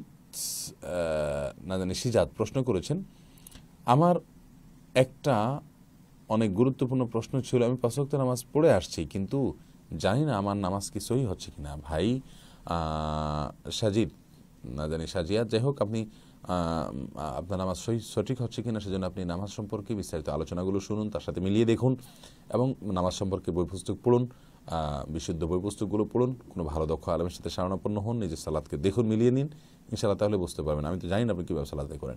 এমনি সুমন প্রশ্ন করছেন, কিছু ইন্টারন্যাশনাল লেকচারার নাম বলুন যা ইন্টারনেটে শুনতে পারবো। এরকম খুব বেশি যে আমি জানি আসলে তাও না। পিস টিভিতে বেশ কিছু লেকচারার আছেন যাদের আলোচনা শুনতে পারেন আপনি। এর বাইরে মুফতি ইসমাইল মেঙ্ক আছেন, ওনার আলোচনা শুনতে পারেন, খুবই ভালো আলহামদুলিল্লাহ। এমডি সুমন আপনি জানতে চেয়েছেন কিছু হুসাইন সাব্বির আপনি জানতে চেয়েছেন আহলুসুন্নাহ জামাত সালাফি এগুলো বলতে কি বোঝায়? বা আহলুসুন্নাহ জামাত মানে হলো যারা নবী সাল্লাল্লাহু আলাইহি ওয়াসাল্লামের সুন্নাহ এবং সাহাবা ইকরামের জামাতের মত এবং আদর্শকে তারা মেনে চলে, এটা হকপন্থী জামাত আলহামদুলিল্লাহ। সালাফি বলতে বোঝানো হয় যারা সালফে সালেহিন এর মত এবং পথ অনুযায়ী চলতে চান। নামের দিক থেকে ভালো আলহামদুলিল্লাহ, এবং সালফে সালেহিনের মত অনুযায়ী চলা উচিত সবার। সৈয়দ মাহমুদ জেয়ন আপনি জানতে চেয়েছেন হুজুর নামাজের শেষ বৈঠকে সালাম কিভাবে ফেরাবো? আসসালামু আলাইকুম রহমতুল্লাহ, আসসালামু আলাইকুম রহমতুল্লাহ এভাবে ফেরাবেন। পুরো ঘাট যতটুকু সম্ভব ততটুকু ফেরাবেন, কাদের দিকে তাকাবেন, আবার এভাবে তাকাবেন, এটা হলো সালাম ফেরানোর নিয়ম। এরপরে আবু আনাস প্রশ্ন করেছেন ইন্স্যুরেন্স করা কি জায়েজ? না, জায়েজ নাই। বাধ্য হয়ে যদি করতে হয় আপনার ভেহিক্যাল ইন্স্যুরেন্স বা হেলথ ইন্স্যুরেন্স, তাহলে সেক্ষেত্রে আপনার গুনাহ হবে না, কিন্তু ইন্স্যুরেন্স করা জায়েজ নাই। আর যদি ওইভাবে বাধ্য ইন্স্যুরেন্স করেন তাহলে যে পরিমাণ টাকা ইন্স্যুরেন্স কোম্পানিকে আপনি দিয়েছেন ওই পরিমাণ টাকা তার কাছ থেকে সুবিধা নিতে পারবেন। আবু জর প্রশ্ন করেছেন নামাজের নাভির নিচে বা উপরে হাত বাঁধা নিয়ে যদি কিছু বলতেন। নাভির নিচে উপরে হাত বাঁধা নিয়ে আসলে বিশুদ্ধভাবে কোনোটিই বর্ণিত হয়নি। একেবারে বুকের উপরে এবং নাভির নিচে হাত রাখতে হবে, এই মর্মে যতগুলো হাদিস আছে সেগুলোকে অ্যানালাইসিস করলে দেখা যায় কোনোটাই আসলে খুব বেশি বিশুদ্ধতার মানদণ্ডে উত্তীর্ণ নয়। বুখারীর একটা হাদিস দ্বারা বোঝা যায় যে গোছার উপরে হাত রাখতে বলা হয়েছে, তাহলে গোছার উপর রাখতে গেলে সেটা বুকের উপরে রাখা যায়, আবার মাঝামাঝিও রাখা যায়, নাভি এবং বুকের মাঝামাঝি। বিষয়টা নিয়ে বাড়াবাড়ি করার মতো কোনো সুযোগ নেই। দলিলের দিক থেকে অন্তত হাত বাঁধার ক্ষেত্রে কোনো দলিলই খুব বেশি এককভাবে মারফু এবং সহি এরকম পাওয়া কঠিন হয়। এবং এ বিষয়ে ডক্টর খন্দকার আব্দুল্লাহ জাহাঙ্গীর আল্লাহর সালাতে কোথায় হাত বাঁধবেন এই শীর্ষক যে পুস্তিকাটা আছে সেটা পড়ে নেবেন, অনলাইনেও পাওয়া যায়, বিস্তারিত সেখানে পাবেন ইনশাআল্লাহ। মোহাম্মদ বিন ফারুক প্রশ্ন করেছেন ক্রেডিট কার্ডের মাধ্যমে কোনো কিছু কিনলে মাঝে মাঝে ব্যাংক 10% ডিসকাউন্ট দেয়, এভাবে কোনো কিছু কেনা যাবে কি না? জি ভাই, ক্রেডিট কার্ডের মাধ্যমে আপনি কিনে যদি ডিসকাউন্ট দেয় নিতে পারেন, অসুবিধা নেই। এমদাদুল্লাহ মারজান প্রশ্ন করেছেন মোহতারাম পেঁয়াজকে নিয়ে কৌতুক করার বিধান কি? পেঁয়াজ তো মানুষ না যে তাকে নিয়ে কৌতুক করলে তার মনে কষ্ট হবে, এই জন্য গুনাহ হবে। আপনি পেঁয়াজ নিয়ে কৌতুক করা এটা অনর্থক কাজের অন্তর্ভুক্ত হবে যদি বিশেষ কোনো উপকার বয়ে না, আর যদি শিক্ষণীয় কিছু থাকে সেখানে যেতে পারে, অসুবিধা নেই। এমডি তামিম প্রশ্ন করেছেন বাচ্চা যদি বেশি দুষ্টমি করে মা হিসেবে কি করা উচিত, দয়া করে বলবেন। মা হিসেবে বাচ্চাকে কিভাবে আপনি মানুষ করবেন এই বিষয়ে প্যারেন্টিং বিষয়ে আপনার পড়াশোনা করা উচিত, জানা উচিত, কিভাবে বাচ্চাকে আপনি কন্ট্রোল করবেন। আজকের যুগে বাচ্চাদের কন্ট্রোল করার জন্য যে সমস্ত আধুনিক পরামর্শগুলো আছে সেগুলোকে খুব বেশি আপনি জানার চেষ্টা করবেন, বোঝার চেষ্টা করবেন ইনশাআল্লাহ বিদিনিল্লাহ। সেই সাথে আপনি দোয়া করবেন বাচ্চার জন্য। সূরা ফুরকানের ৭৪ নম্বর আয়াতের শেষ অংশ, রব্বানা হাব লানা মিন আজওয়াজিনা ওয়া যুররিয়াতিনা কুররাতা আয়ুন ওয়াজআলনা লিল মুত্তাকিনা ইমামা, অর্থাৎ আল্লাহ সন্তান এবং আমার পরিবার তাদেরকে আপনি আমাদের চোখ শীতলকারী বানায় দেন, অর্থাৎ দেখলে যেন দিল জুড়ে যায় এরকম বানায় দেন। এ দোয়া আপনি বেশি বেশি পড়বেন। আর সেই সাথে ভালো প্যারেন্টিং নিয়ে পড়াশোনা করবেন, কীভাবে বাচ্চাদেরকে কন্ট্রোল করতে হয়, বদভ্যাস থেকে দূরে সরাইতে হয় সেগুলো জানবেন ইনশাআল্লাহ বিদিনিল্লাহ। এটা আপনার জন্য উপকার বয়ে আনবে। এস এম মিলন ঈশানুর প্রশ্ন করেছেন মসজিদের মেহরাব ছেড়ে প্রথম কাতারে ইমাম আর দ্বিতীয় কাতারে মুক্তাদি এটা কি শরীয়ত সম্মত নাকি বিদআত? করা যাবে, কোনো অসুবিধা নেই। মেহরাবে দাঁড়াতে হবে এমন কোনো জরুরি না, একটু সরে পিছনে আসলে গুনাহ হবে না। এমনি রায়হান সিদ্দিকী প্রশ্ন করেছেন আমার কর্মস্থল হারাম জিনিস বিক্রি করে আর আমার পারিশ্রমিক পরিশোধ করা হয় এই হারাম জিনিস বিক্রির টাকা থেকে, আমার জন্য কি হালাল হবে? ভাই রায়হান সিদ্দিকী আপনার জন্য এরকম মানে শুধু হারাম ইনকামই যদি তাদের থাকে আর সেখান থেকেই আপনার টাকা দেয় নিশ্চিত জানেন, তাহলে আপনার জন্য এটা উচিত হবে না। আসলে যথাসম্ভব এটাকে অ্যাভয়েড করা উচিত। এমডি রেজা প্রশ্ন করেছেন বিয়ের ক্ষেত্রে ইসলামিক নিয়ম অনুযায়ী কি কি গুণাগুণ থাকতে হবে? সবচেয়ে বড় বিষয় হলো মৌলিকভাবে তার ভিতরে দিনদারি থাকতে হবে, কোরআন হাদিসের জ্ঞান, আল্লাহকে মানার মানসিকতা, তাকওয়া চর্চা, এই বিষয়গুলো থাকতে হবে। নবী সাল্লাল্লাহু আলাইহি ওয়াসাল্লাম বলেছেন যে ফাজফার বিজাতিদ দ্বীন, বিয়ের ক্ষেত্রে ধার্মিক মেয়েদেরকে তোমরা বিয়ে করে জয়ী হওয়ার চেষ্টা করো। তার মানে এটা হলো মূল দেখার বিষয়। এর পাশাপাশি সামঞ্জস্যতা দুইটা ফ্যামিলির মাঝে, তারপরে বংশ এবং আরও অন্যান্য দিকগুলো দেখা উচিত। সৌন্দর্য, বংশ এগুলো দেখে মানুষ বিবাহ করে নবী সাল্লাল্লাহু আলাইহি ওয়াসাল্লাম বলেছেন, তবে তিনি আমাদেরকে পরামর্শ দিয়েছেন আমরা যেন দিনদারি ক্ষেত্রে অগ্রাধিকার দিয়ে বিয়ে করি। এরপরে প্রশ্ন মেঘমালা, আপনি প্রশ্ন করেছেন স্বপ্নে নিজেকে নামাজ পড়তে দেখলে কি হয়? বোন মেঘমালা স্বপ্নে নামাজ পড়তে দেখলে তার বিশেষ কোনো ব্যাখ্যা নির্দিষ্ট করে আমি বলতে পারবো না, তবে আপনি যদি স্বপ্ন দেখার পর আপনার কাছে ভালো লাগে আপনি সেটা প্রিয়জন কাছের লোকদেরকে বলতে পারেন এবং ইনশাআল্লাহ তার কোনো না কোনো ভালো দিক আপনি পাবেন। আর সালাত তো ভালো জিনিস, অতএব এটাকে বা স্বপ্নের ভিতরে দেখা আমি ভালো বলবো, এর বাইরে আর কিছু আমি বলতে পারবো না, কারণ স্বপ্নের ব্যাখ্যা বিষয়ে বিস্তারিত আমার জানা নাই। আব্দুল খালেক প্রশ্ন করেছেন, হুজুর পৃথিবী ঘুরে নাকি সূর্য ঘুরে নাকি পৃথিবী সূর্য দুইটাই ঘুরে, কোরআন কি বলে প্লিজ বলবেন। অনেক লম্বা চড়া আলোচনা ভাই, এই শর্ট ভার্সনে এই সমস্ত প্রশ্ন উত্তর দেওয়া খুব কঠিন হয়। আপনি এই সম্পর্কে বিস্তারিত লেকচার আছে, সেগুলো শুনে নেবেন ইনশাআল্লাহ বিদিনিল্লাহ ইউটিউবে অথবা গুগলে সার্চ দিয়ে। এমডি তাজুল প্রশ্ন করেছেন, বয়স বেশি হয়ে গেলে কি একে দেওয়া যাবে কিনা, বলছি আপনার প্রশ্ন উত্তর দেওয়া যাবে। মিজান রহমান প্রশ্ন করেছেন, আমার কারখানা চালানোর মতো আর কোনো অর্থ নাই, এখন কি আমার প্রতিষ্ঠান বাঁচানোর জন্য এনজিও বা ব্যাংক থেকে সুদে লোন নিতে পারবো কিনা, এবং পরে তা তওবা করে আর না নেওয়ার প্রতিজ্ঞা করলে এটাকে জায়েজ হবে কিনা। ভাই মিজান, একবার আপনি বিষ খেলেন, বিষ খেয়ে এরপরে তওবা করবেন, আর কখনো বিষ খাবেন না। এটা যেরকম আপনি একবার সুদ খেয়ে নিয়ে এরপরে চিন্তা করতেছেন আমি লোন টোন পরিশোধ করে দিয়ে ব্যবসা দাঁড় করে দিয়ে এরপরে আমি তওবা করবো আর করবো না, ব্যাপারটা একই রকম হয়ে গেল। শুধু একবার করলেও যা, বারবার করলেও তা, সুদের লেনদেন, সুদের কারবার। অতএব আপনার উচিত হবে কোনো অবস্থাতেই আপনার সুদের সঙ্গে না জড়ানো, আল্লাহ তাআলা সুদকে ধ্বংস করবেন। ব্যবসাকে আপনি দাঁড় করাবার জন্য লোনের এবং আপনার কোনো অ্যাসেট বিক্রির বা অন্য যত পদ্ধতি আছে সেগুলোকে অবলম্বন করা উচিত। এরপরে প্রশ্ন করেছেন আসওয়ান বিন আতা, আপনি জানতে চেয়েছেন পাশে মসজিদে থাকা সত্ত্বেও কোনো প্রতিষ্ঠানে জামাত করে কয়েকজন নামাজ পড়লে কি কোনো সমস্যা আছে? যদি মসজিদ থেকে একটু দূর হয়, তাদের জন্য বারবার আসা যাওয়াটা কঠিন হয়, কর্মস্থল হয়, তাহলে সেখানে তারা জামাত যদি করে নিয়মিত করে জামাতে আদায় করেন তাহলে ইনশাআল্লাহ সালাত হয়ে যাবে। তবে উত্তম মসজিদে যাওয়া, এতে কোনো সন্দেহ নেই। তাসলিমা হিমেল, আপনি প্রশ্ন করেছেন 2200 দুরুদ কি কি উপকার, দুরুদ পড়ার সওয়াব কি পাওয়া যাবে? 2200 দুরুদের বিশেষ কোনো উপকার নাই, কোনো প্যাকেজ কোরআন সুন্নাতে দেওয়া হয় নাই। দুরুদ বেশি বেশি করে পড়বেন, যে যত বেশি পড়বেন কিয়ামতের বিশেষ সুপারিশ সব তত বেশি পাবেন, তারপর আল্লাহ তাআলার রহমত তত বেশি নাজিল হবে। অতএব দুরুদ বেশি করা উচিত, কোনো সংখ্যা নির্দিষ্ট করে দেওয়া হয়নি। জিসান আহমেদ প্রশ্ন করেছেন মুস্তাফিজুর রহমান নামের অর্থ কি? ভাই জিসান, মুস্তাফিজুর রহমান নামের অর্থ হলো রহমান থেকে কল্যাণ, বেশি থেকে বেশি কল্যাণ গ্রহণকারী যথাসম্ভব, এ অর্থ হয়, খারাপ না। আসওয়ান বিন আতা, আপনার প্রশ্ন উত্তর আমরা দিয়েছি। আরিফুল ইসলাম প্রশ্ন করেছেন মুসলিম হয়েও স্বার্থের কারণে তাফসির কোরআন বন্ধ যারা করে তাদের ক্ষেত্রে আমাদের করণীয় কি? দেখুন, তাফসিরুল কোরআন বন্ধ করা বলতে আমরা বোধহয় মাহফিলকে বোঝাচ্ছি। কোনো বিশেষ মাহফিলকে যদি নিরাপত্তাজনিত কারণে বা সঠিক এবং বাস্তবসম্মত যৌক্তিক কোনো কারণে যদি বন্ধ করা হয় তাহলে কোনো অসুবিধা নেই। কারণ হলো মাহফিল বন্ধ, একটা জায়গা বন্ধ করা মানে এটা না যে আরও জায়গা হবে না।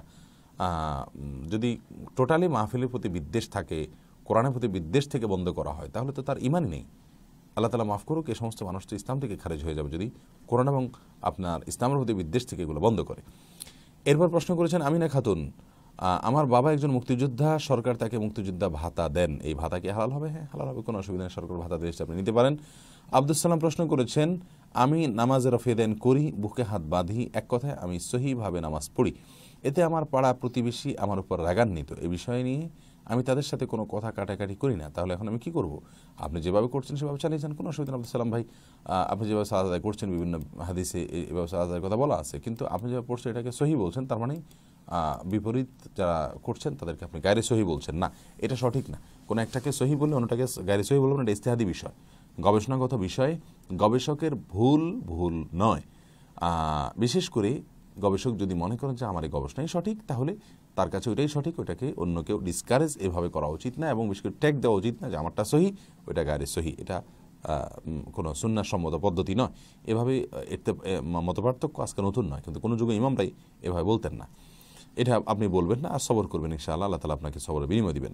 জাকির হোসেন প্রশ্ন করেছেন বাজারে ফুটবল ও ক্রিকেট ক্লাবে বা কোনো গানের ক্লাবে টাকা দেওয়া যাবে কিনা? ভাই জাকির, বাজারে ফুটবল এবং ক্রিকেট ক্লাবে বা কোনো গানের ক্লাবে আপনি টাকা দিলে সে টাকা দিয়ে অন্যায় হবে, অশ্লীলতা হবে, বেহায়াপনা হবে, এখানে আপনি টাকা দিতে পারবেন না। কারণ আল্লাহ তাআলা বলেছেন ওয়ালা তাআওয়ানু আলাল ইসমি ওয়াল উদওয়ান, গুনাহ এবং সীমালঙ্ঘনের কাজে তোমরা একে অন্যের সহযোগিতা করো না, আপনার এখানে সহযোগিতা করলে আপনি গুনাহগার হবেন। ইমদাদ ইনাম আন নাসিরি, আপনি প্রশ্ন করেছেন আল্লাহ তাআলা এই মহতি কাজকে দায়েম রাখুন, ও প্রশ্ন আপনি দোয়া করেছেন, আল্লাহ তাআলা ভাই আপনার দোয়া কবুল করুন, জাযাকুমুল্লাহ খাইর। কুররাতুল আইন তাবাসসুম প্রশ্ন করেছেন শাইখ গাজওয়াতুল হিন্দ নিয়ে কিছু বলুন। অনেক দীর্ঘ আলোচনা, অনেক উলামা ইকরাম, অনেক স্কলারগণের গবেষণা অনুযায়ী গাজওয়াতুল হিন্দ হয়ে গেছে, অনেকের মতে হয়নি, এখনও বাকি আছে। বিষয়টাকে এক কথায় সামারাইজ করার মতো না, অনেক দীর্ঘ আলোচনা দরকার। ইনশাআল্লাহ যদি সুযোগ আমরা কখনো স্বতন্ত্র ক্লিপের মাধ্যমে বিষয়টাকে বলার চেষ্টা করব। ফাহিম শাহরিয়ার প্রশ্ন করেছেন একামতে দিন অর্থ কি? একামাতুন শব্দের অর্থ হলো কোনো কিছুকে সঠিকভাবে দাঁড় করানো, সঠিকভাবে করা। একামাতে সালাত মানে হলো যেমন সালাতকে যথাযথভাবে আদায় করা, আদা উহা বে হুকুকিহা, যথাযথভাবে আদায় করা সালাত, এটাকে একামাতে সালাত বলা হয়। একামাতে দিন বলতে একইভাবে দিনকে যথাযথভাবে কায়েম করা, প্রতিষ্ঠিত করা বা দিনকে মানা, তাওহীদকে প্রতিষ্ঠা করা, এটা একামত দিনের আক্ষরিক অর্থ, মানে শব্দের অর্থ। শিরিক না করা, শুধুমাত্র আল্লাহর জন্য তাওহীদকে বাস্তবায়ন করা, এটাই একামতের অর্থ দাঁড়ায়। কিন্তু একামতের দিন বলতে ইসলামী রাষ্ট্র প্রতিষ্ঠা করার যে বিষয়টি ব্যাখ্যা করা হয়ে থাকে সেটা একামতের দিন থেকে প্রমাণ করা জরুরি নয়, অন্যভাবে ওটা প্রমাণ হয়। আমরা ইসলামী আল্লাহ তাআলার হুদুদগুলোকে বাস্তবায়ন করার জন্য ইসলামী হুকুমত বা রাষ্ট্র ব্যবস্থা দরকার, সেজন্য ইসলামী রাষ্ট্র ব্যবস্থা জরুরি এবং এটার জন্য চেষ্টা থাকা উচিত সবার, সেটা ভিন্ন বিষয়। কিন্তু এর ফলে একামতের দিনকেই ইসলামী রাষ্ট্র ব্যবস্থার একমাত্র করার অপরিহার্যতার দলিল হিসাবে এটাকে গ্রহণ করা সঠিক নয়। শারমিন রোজা আপনি প্রশ্ন করেছেন সূরা মুলক প্রতি রাতে ও সূরা কাহফ প্রতি জুমার দিন পড়ার সহি ফজিলত কি? সূরা কাহফ পড়ার কথা বলা আছে, কিয়ামতের দিন সেটা নূর হয়ে আসবে, আর সূরা মুলক রাতে পড়লে কবরের আযাব মাফ হবে, এরকম বর্ণনা পাওয়া যায়। নূর আলম রাজু আপনি জানতে চাইছেন যে সকল প্রশ্ন উত্তর দেওয়া সম্ভব হচ্ছে না তাদের নামের প্রাপ্তি স্বীকার করে বাজিত করবেন। আল্লাহু আকবার, প্রাপ্তি স্বীকার করলে কোনো সওয়াব হবে ভাই? তারপরে দেখি, একটা খারাপ পরামর্শ দেন নাই, দেখি শেষ দিক করবো ইনশাআল্লাহ। এমডি ইসমাইল প্রশ্ন করেছেন মৃত মানুষের নামের আকিকা হবে কি না? না, মৃত মানুষের পক্ষ থেকে আর আকিকা হয় না, মারা গেলে শেষ। ইসরাত আজমির জানতে চেয়েছেন সকল জীবের জন্য দোয়া করা হয় এমন কোনো দোয়া আছে কি, থাকলে সেটা কি? সকল জীবের জন্য দোয়া বলতে আল্লাহ আপনি সবার প্রতি রহম করুন, বাস এইভাবে আপনি দোয়া করতে পারেন। বেইং সাব্বির আহমদ আপনি প্রশ্ন করেছেন লোন নিয়ে ব্যবসা করছি, বরকত হচ্ছে না, এখন আমি কি করব? আমার কাছে আর কোনো বাড়তি টাকা নেই, শুধু লোনের টাকা আছে। বরকতের জন্য আপনি যে কাজগুলো করা দরকার সেগুলো করবেন। আমাদের একটা আলোচনা আছে আমাদের চ্যানেলে, বরকতের 10টি চাবি, আপনি শুনে নেবেন, সেগুলোকে আমি আমল করবেন, ইনশাআল্লাহ বিদিন আল্লাহ তাআলা আপনার জীবনে এবং ব্যবসায় বারাকা দান করবেন।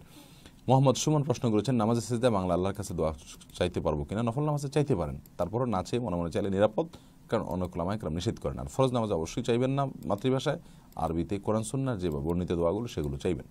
আর শুধু সিজদা সুবহান রাব্বিয়াল আলা বা সিজদা তাসবিহ পড়বেন, আর মনে মনে আল্লাহর কাছে যে কোনো চাওয়া পেশ করতে পারেন, সেটা নিয়ে কোনো সমস্যা নাই। এরপরে প্রশ্ন করেছেন নার্গিস মুক্তা সরকারি চাকরিতে টাইম মেনটেন না করলে বেতন কি হারাম হবে? যে কোনো চাকরিতেই টাইম মেনটেন না করলে, যে টাইমটা আপনি ডিউটি করেন নাই ওই টাইমে যে পরিমাণ আপনার প্রাপ্য হয় বেতন হয়, সেটা ভোগ করা আপনার জন্য হারাম হবে, বড় জঘন্য বিষয়। নিজের আত্মীয়ের মধ্যে কেউ যদি জেনা করে তাহলে কিভাবে তাদের সাথে সম্পর্ক রাখবো? নার্গিস প্রশ্ন করেছেন আত্মীয়ের মধ্যে কেউ যদি জেনা করে তাহলে তাকে প্রথমে সংশোধনের চেষ্টা করবেন, বোঝাবার চেষ্টা করবেন, নরমে গরমে শাসনে বিভিন্নভাবে তাকে যেভাবে সম্ভব সেভাবে তাকে অন্য দিকে সরানোর চেষ্টা করবেন। যদি না করতে পারেন, যদি তাকে বর্জন করলে, পরিহার করলে, ত্যাগ করলে সাময়িকভাবে তাকে সংশোধন করা যায় তাহলে সেটা করবেন। আর যদি সেটা করা সম্ভব না হয় তাহলে তার কর্মের প্রতি এবং তার প্রতি ঘৃণা আপনার থাকবে, সেই সাথে সম্পর্ক রক্ষা করতে অসুবিধা নাই, যদি আপনার তার সাথে সম্পর্ক রাখার দ্বারা নিজের ঈমান আমলের ক্ষতি না হয়। আর যদি সে আশঙ্কা তৈরি হয় তাহলে সম্পর্ক ছিন্ন করতে পারবেন। এরপরে প্রশ্ন করেছেন সুমন আহমেদ কর্মক্ষেত্রে নারী, ইসলাম কি বলে? কর্মক্ষেত্রে নারী যেতে পারে পর্দার সাথে, পুশিদার সাথে, ফিতনা হবে না এই নিশ্চয়তা যদি থাকে, শুধুমাত্র মেয়েদের মধ্যে কাজ করলো পর্দার কোনো অসুবিধা হয় না, যাতায়াতে কোনো অসুবিধা নেই, এমত অবস্থায় মেয়েরা চাইলে কাজ করতে পারে। কিন্তু ইসলাম চায় পুরুষরা কাজ করে মেয়েদেরকে বাসায় বসা তাদেরকে তাদের খেদমত করুক, সেবা দান করুক এবং অর্থ যোগান দেখ, উপার্জন যোগান দেখ, এটা ইসলাম চায়। আল্লাহ বলেছেন ওয়াকারনা ফি বুয়ুতিকুন্না, তোমরা বাসায় অবস্থান করো। কিন্তু কেউ যদি কোনো প্রয়োজনে চাকরি করতে চায় তাহলে সেক্ষেত্রে তার প্রয়োজন যদি হয়, কথা ইনকাম সোর্স নাই, তাহলে করতে পারে, কিন্তু পর্দা মেনটেন করে ফিতনামুক্ত পরিবেশ নিশ্চিত করে তাকে সেটি করতে হবে। এরপরে প্রশ্ন করেছেন এমডি মনির হুসাইন, হুজুর বাবা মার কবর দূর থেকে জিয়ারত করা যায় কিনা? না, জিয়ারত করতে হলে আপনাকে কাছে যেতে হবে, দূর থেকে আপনি দোয়া করতে পারবেন, একই জিনিস। দূর থেকে দোয়া করা আর কাছে থেকে দোয়া করা পার্থক্যের কিছু নাই, কিন্তু কাছে থেকে দোয়া করলে বা জিয়ারত করলে আপনার নিজের লাভ, অর্থাৎ আপনি আখিরাতের কথা স্মরণ হলো আপনার, আর দূর থেকে করলে তাদের লাভ, অর্থাৎ আল্লাহ তাআলা তাদের পক্ষ থেকে আপনার দোয়া কবুল করবেন। বিশেষ করে সন্তানের দোয়া বাবা মার জন্য কবুল হয়, নেক সন্তান হলে আপনি অবশ্যই দূর থেকে দোয়া করতে পারবেন। রশিদ বিডি আপনি প্রশ্ন করেছেন আমি একজন সৌদি প্রবাসী, বর্তমান বাংলাদেশ আলেমদের মধ্যে যেই ফিতনা সৃষ্টি হয়েছে এই ক্ষেত্রে আমাদের সাধারণ মানুষ কোন দিকে যাবে? ভাই রশিদ, আমরা সবসময় কোরআন এবং সুন্নাহর দিকে থাকবো।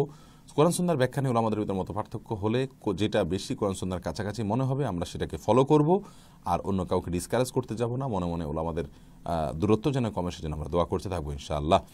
বোরহান উদ্দিন রাব্বানি প্রশ্ন করেছেন সুদের টাকায় মসজিদ তৈরি হলে তার সমাধান কি?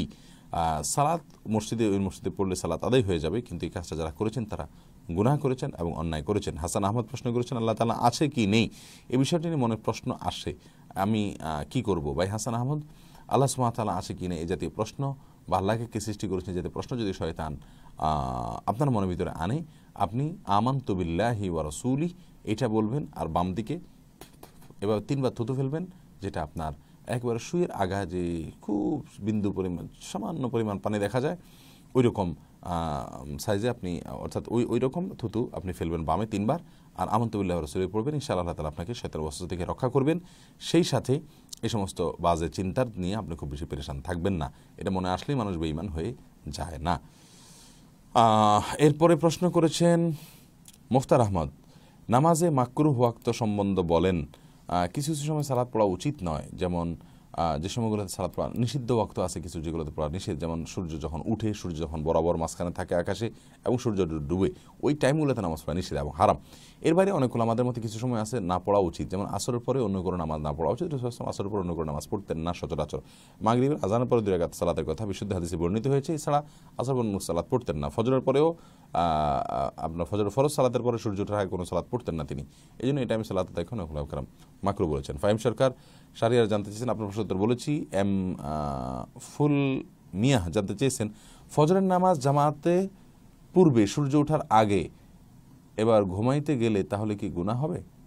ফজরের নামাজ জামাতের পরে সূর্য ওঠার আগে সূর্য উঠাতে ঘুমাইতে গেলে কোনো অসুবিধা না, গুনাহ হবে না, পড়তে ঘুমাইতে পারবেন। তবে এই টাইমটা জিকিরের সময়। নবী সাল্লাল্লাহু আলাইহি ওয়াসাল্লাম বলেছেন যে সূর্য যখন উঠে তার কিছুক্ষণ পরে যে এশাকের সময়টা, এই টাইমটাতে আল্লাহর সৃষ্টি জগতের সব কিছু আল্লাহর তাসবিহ পাঠ করে, শুধুমাত্র গাফেল এবং কপাল পোড়ারা ছাড়া বর্জনা করা হয়েছে। এই জন্য এই টাইমে না ঘুমানো উচিত, কিন্তু ঘুমালে হারাম হবে না। হাফিজুর রহমান প্রশ্ন করেছেন, ইসলামী আন্দোলন সম্পর্কে কিছু বলুন। ইসলামী আন্দোলন বলতে আপনি কি বোঝাতে চেয়েছেন? যদি ইসলামী আন্দোলন বলতে বুঝিয়ে চান যে ইসলাম বিরোধী কথার প্রতিবাদ করা, সেটা অবশ্যই করা উচিত সকলের আপন জায়গা থেকে শান্তিপূর্ণভাবে যথাযথ উপায়ে কোরআন সুন্নাহকে ফলো করে। আর ইসলামী রাষ্ট্র যেন কায়েম হয়, প্রতিষ্ঠিত হয়, সেজন্য চেষ্টা করা, সেজন্য দোয়া করা এবং শাসকবর্গকে নসিহা করা, এসবগুলো মুমিনের কর্তব্যের অংশ।